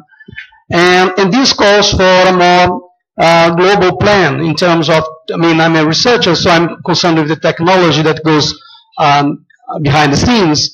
So then I think if you're thinking about to change to a data-oriented society, what's the infrastructure and technology that should sustain the research that we're doing? And so looking vertically through each project, it's almost impossible to have this global view.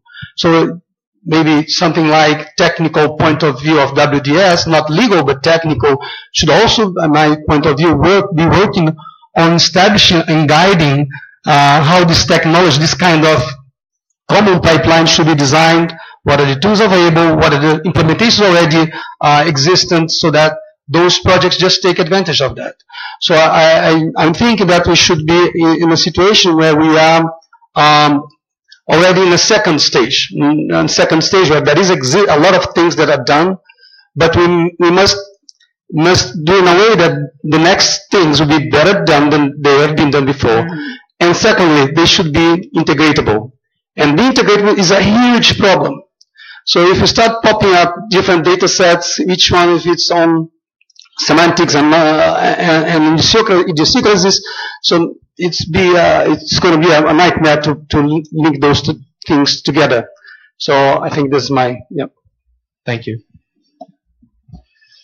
So one thing, thinking from a user perspective, I'd like to elaborate something that I mentioned, that some researchers view that data can be a resource also for the future. So it's another level of thinking about the user perspective, though. So there are the users that are here, and then there are the users that are not here. Well, one additional problem with data, different from the example I gave of old specimen lying on a jar that can be used for DNA analysis, is because data is always a snapshot. So it's harder still to look what we're going to preserve. There is, of course, the famous quote from Norbert Wiener: the best material model of a cat is another cat, and preferably the same cat. So the same thing happens perhaps with the data.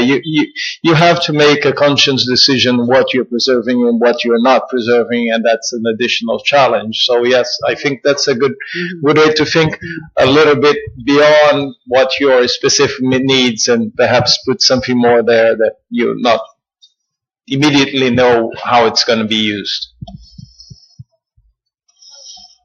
Any other views from the panel? Just a comment. I think instead of deciding what to preserve or not, I think if you have all data preserved, the raw data.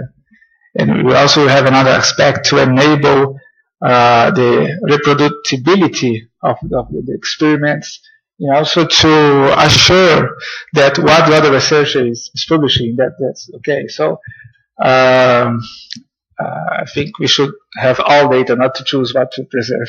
Mm-hmm. Questions from the audience? I have a little, if Sorry. I may comment. Anybody was Yep. going to ask a question? Yeah, go ahead if you have a comment. Okay. I also have a comment about what he said, what you said about guiding you through thinking your data. Okay, that's, for instance, a British policy with data curation centers, or when you have data librarians that have been trained to babysit the scientist, if I may use a word, or at least they are trained to help you out.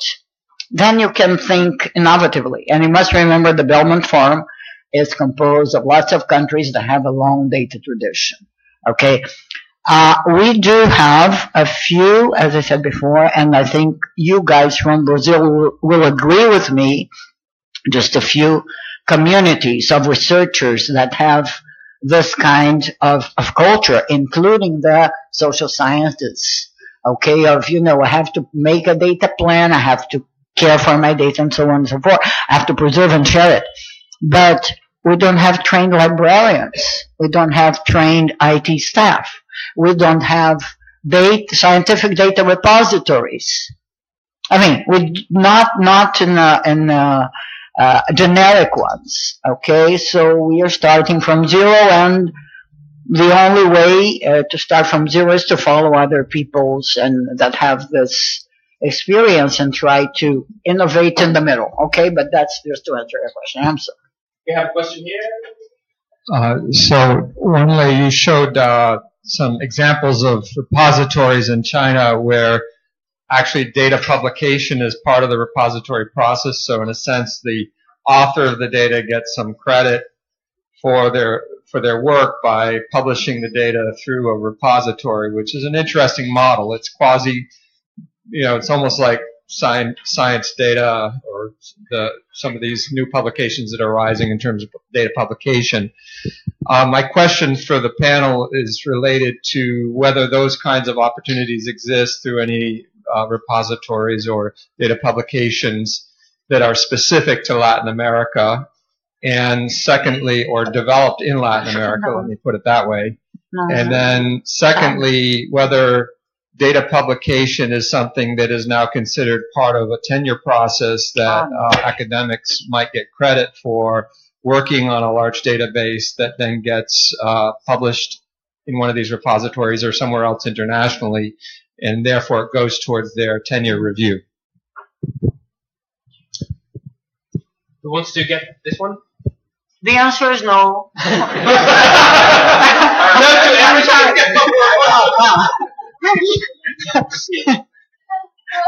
I think we were discussing this during lunch somehow. I mean, the meritocracy in Brazil is mostly in research related by how much you publish and where you do publish, but not the data. I mean,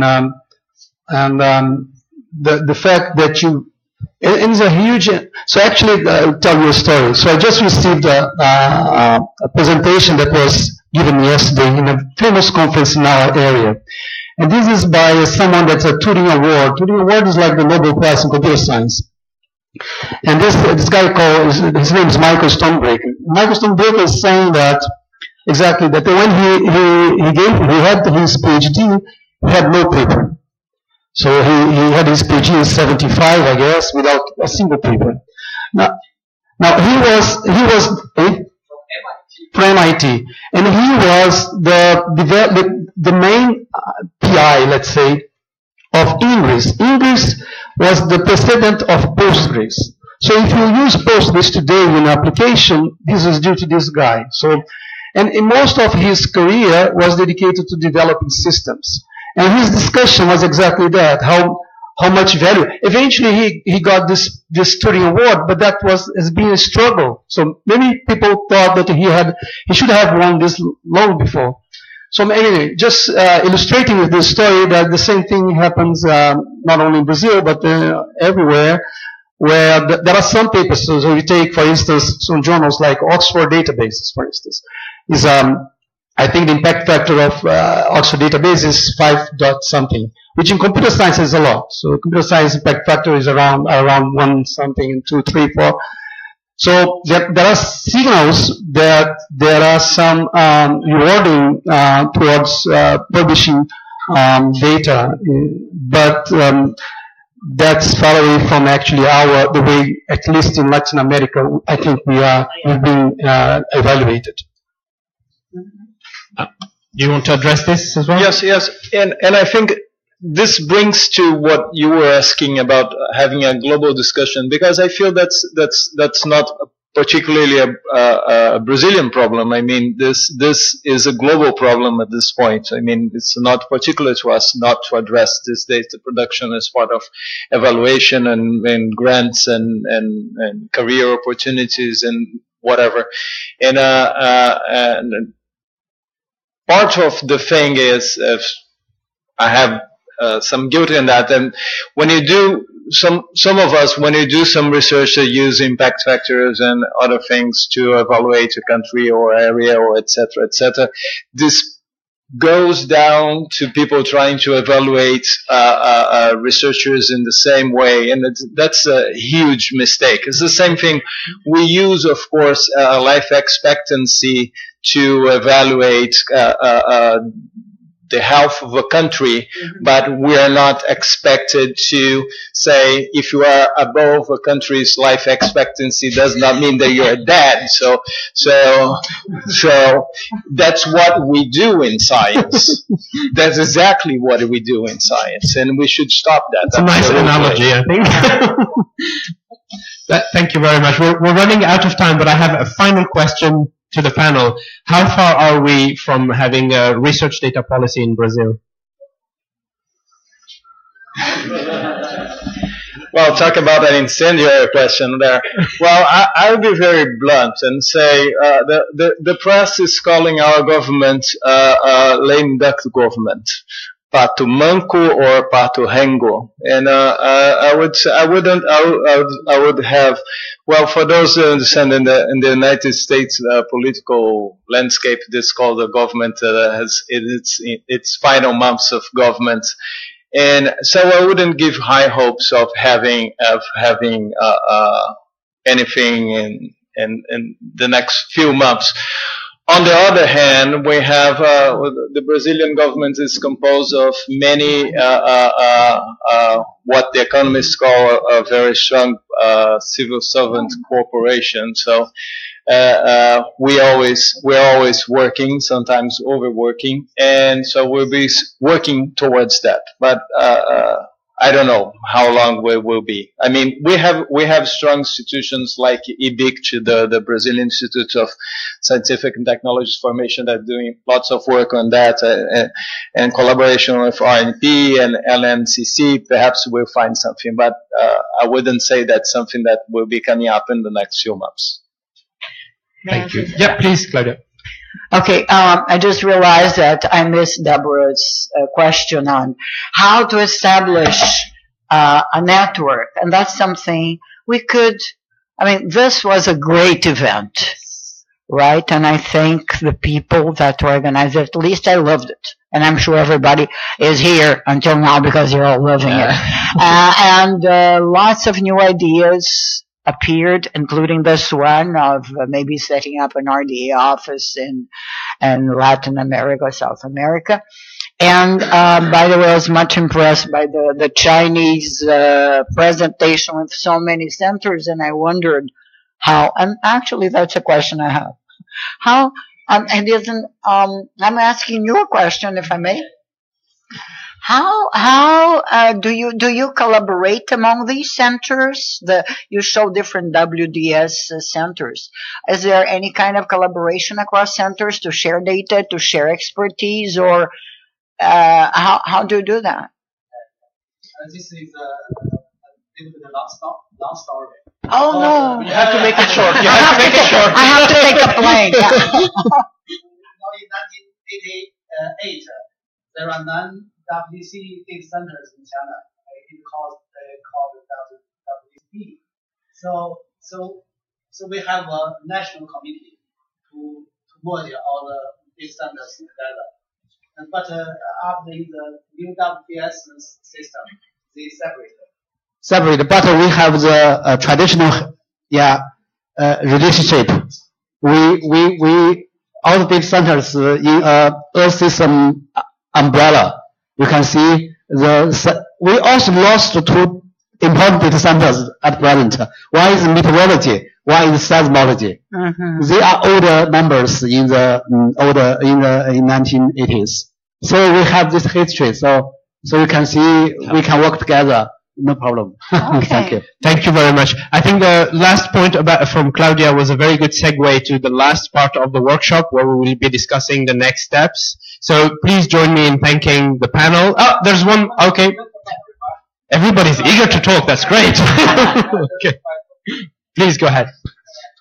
Okay, just a final remark.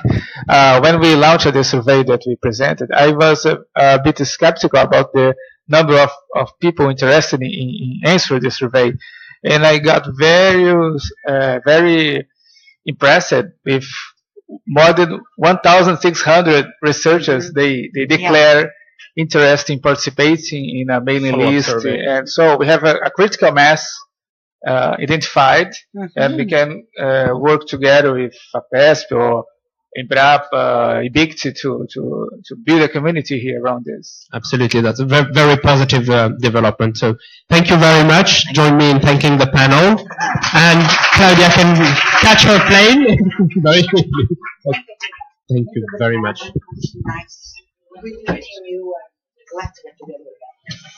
But don't go away, people, because you haven't finished. Claudia may be allowed to escape, but we've got another half hour. Sit. Yeah, we can set up there as well. I mean, it's just going to be whatever. We're going to segue into futures before we do that. Okay. Yes, for 15 minutes we are. So Claudia gave us a bit of a brief introduction there into what we're going to try and do in the next 10 minutes, which is to get some feedback from you about what the future is going to be, how we follow up on the energy that's been generated in these last couple of days.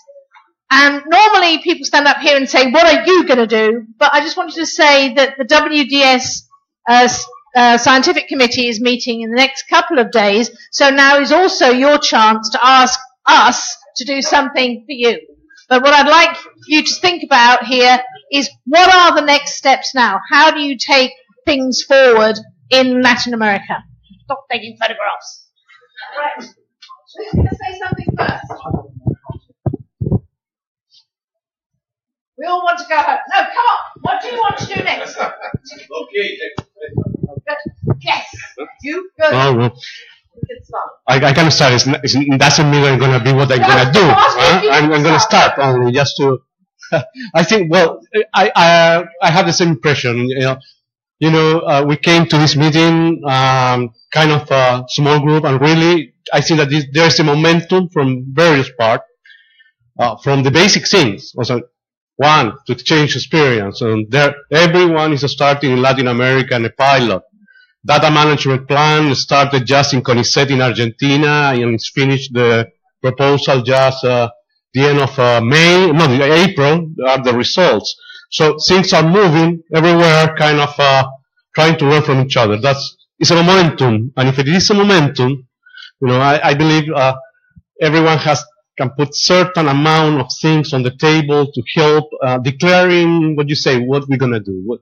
At least from La Referencia, for us, it's clear that we will continue technology harvester, supporting international guidelines for metadata, respecting disciplines, metadata, but working to find the best way to make interoperable system.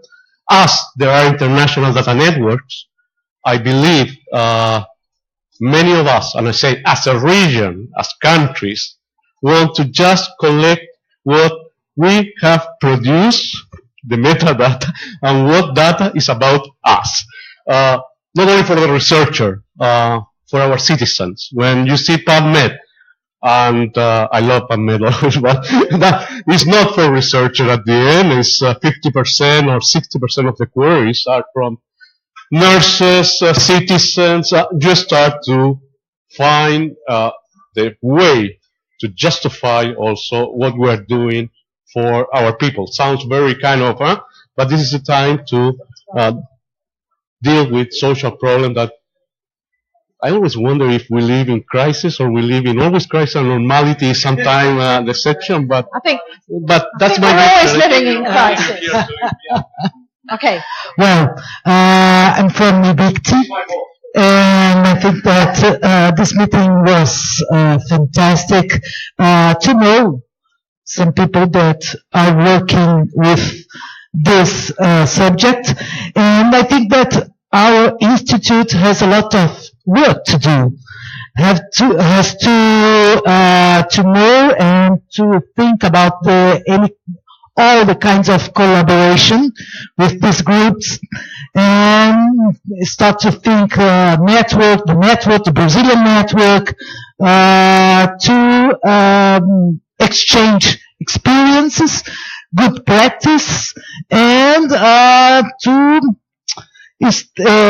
to stay in touch.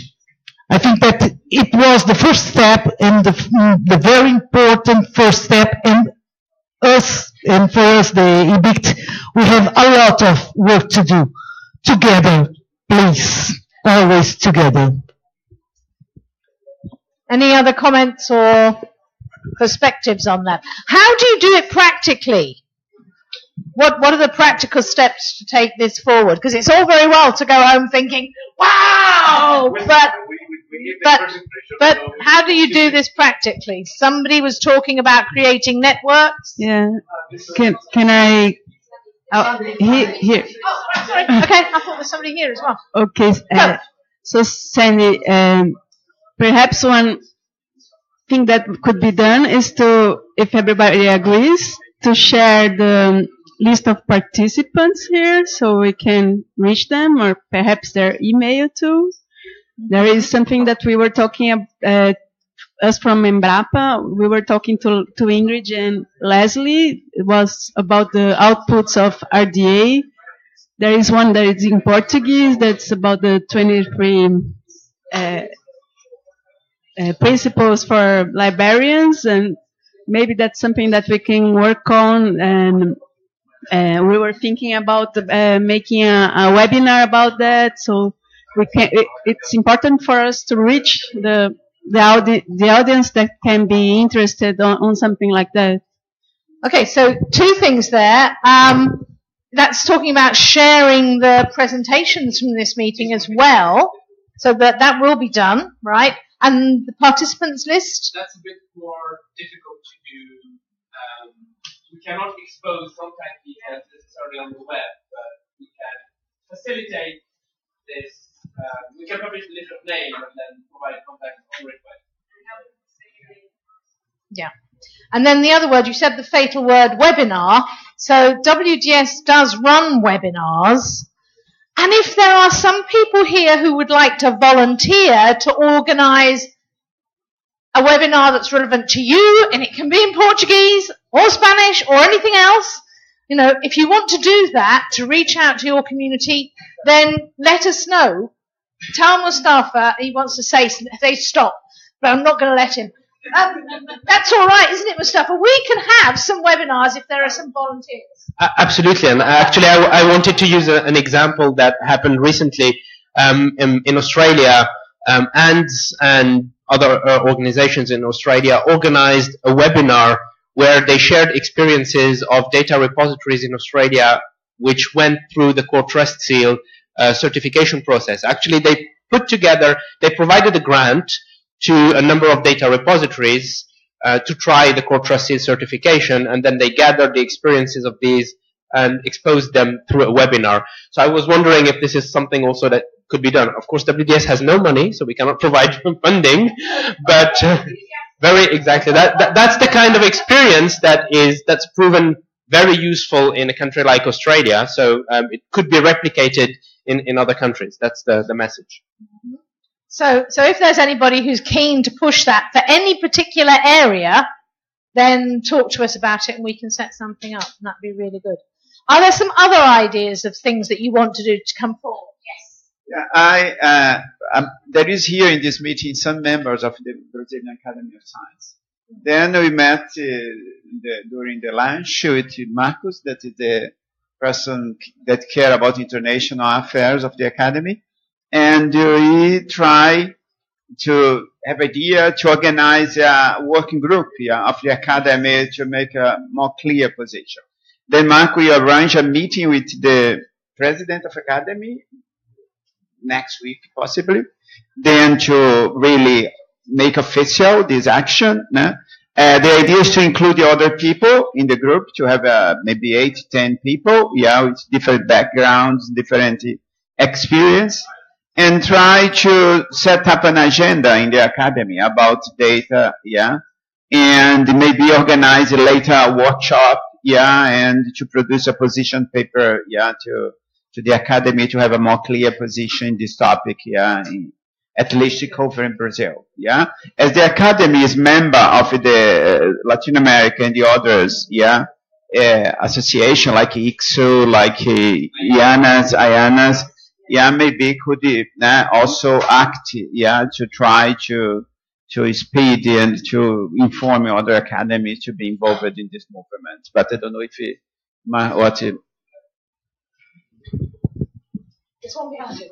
Excuse me, I would ask you, in this effort you are planning to do, possibly to include at least an idea to have or to host an RDA plenary here in Brazil, maybe, and to at least to put more people in contact to different working groups, and maybe how can I say, drop a seed for something like the network as there was suggesting, and as like you are working for. So I'm not in the status of do this, but I would like to ask you for do this for us. So just to echo what has been said, I think this is a great idea, of course, and we're hosting International Data Week every 2 years, and International Data Week brings together Research Data Alliance, the World Data System, CoData, and all organizations really operating in this field of data management. It would be, the next step actually would be really great if the next International Data Week is hosted in the region. So this is a call actually to the community here in the region, so that International Data Week after Africa moves to Latin America and the Caribbean. So we need more votes. But let's say that is happening this year in Botswana, and I hope we're going to see a lot of people who were in this room at International Data Week, because I think that's the place to raise the flag. And then just to respond to the Brazilian Academy, I think that's a fantastic idea, but when you've had your meeting with the Brazilian Academy, can you make sure that it goes out to all the other academies in Latin America? And I'm sure IANAS would be really helpful with that, because I think, and ICSU ROLAC as well, yes. Is there an ICSU? Sorry, I haven't said hello yet.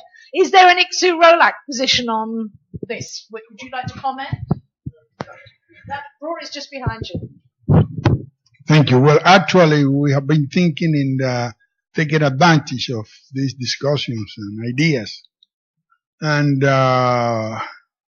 we want to develop a workshop in covering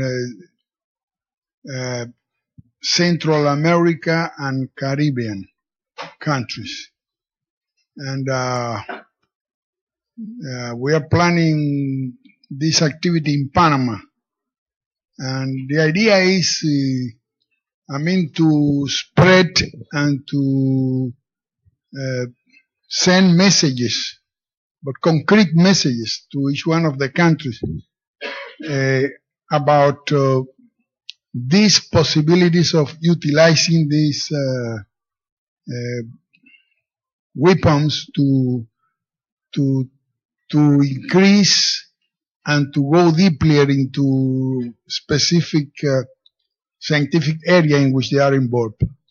And still, this is a very new idea, but we are planning to organize this for February, and you will know about. And we would like to have your support in terms of, methodology for this type of activity and some other help. Intellectual help from you. We are not asking for money because probably, but this is something we have been talking with Panama that will be the sponsor of this, the Panamanian government. Thank you. Okay. But at the same time, this is an immediate sort of goal you have, but if there's a wider Latin American initiative linking into whatever comes out of the academies, then ICSI-ROLAC is the obvious immediate link point to make that connection. We are in close contact and we are working together for different activities. Therefore, I think what is really important that all of these different bodies are brought together so that the initiatives are tied together. That's what I'm seeing come out of the energy from this.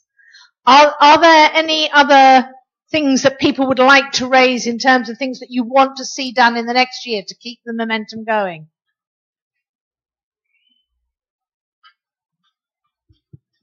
No?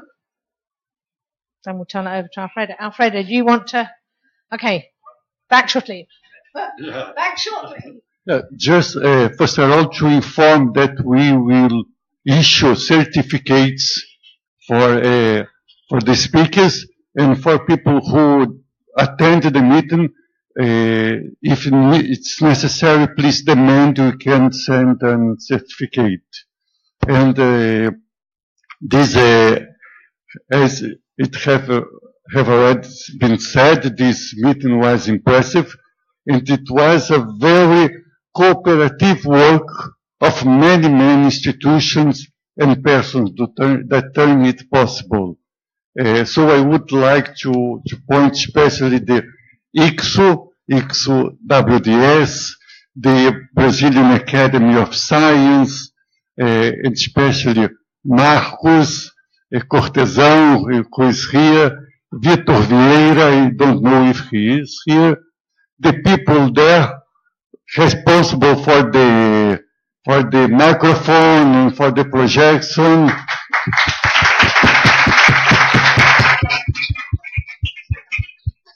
And of course, the Museum of Tomorrow, many institutions like IANAS, IAI, the Inter-American Network of, Inter-American Institute for Research on Global Change, the Ministry of Science, Technology, Innovation and Communication, ICSI-ROLAC, that was very important partner, IBICT is here, represented RNP, LNCC, IRD, and many people, all the group, we had a very important group to organize the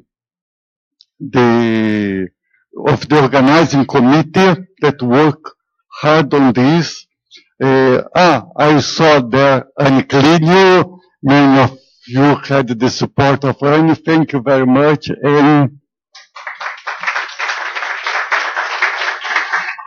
And I would like to finish the thanks with a special thank to Mustafa Mukrain. He was really the person who worked a lot and turned possible this meeting. So we all thank you very much, Mustafa.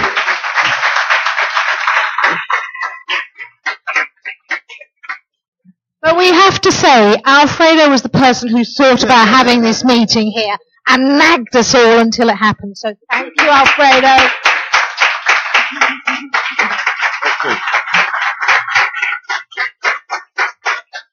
And for people from outside Rio, so we wish a very safe and nice travel back home. And for people who we will remain in Rio. We sure we will meet very, very soon. So thank you very much.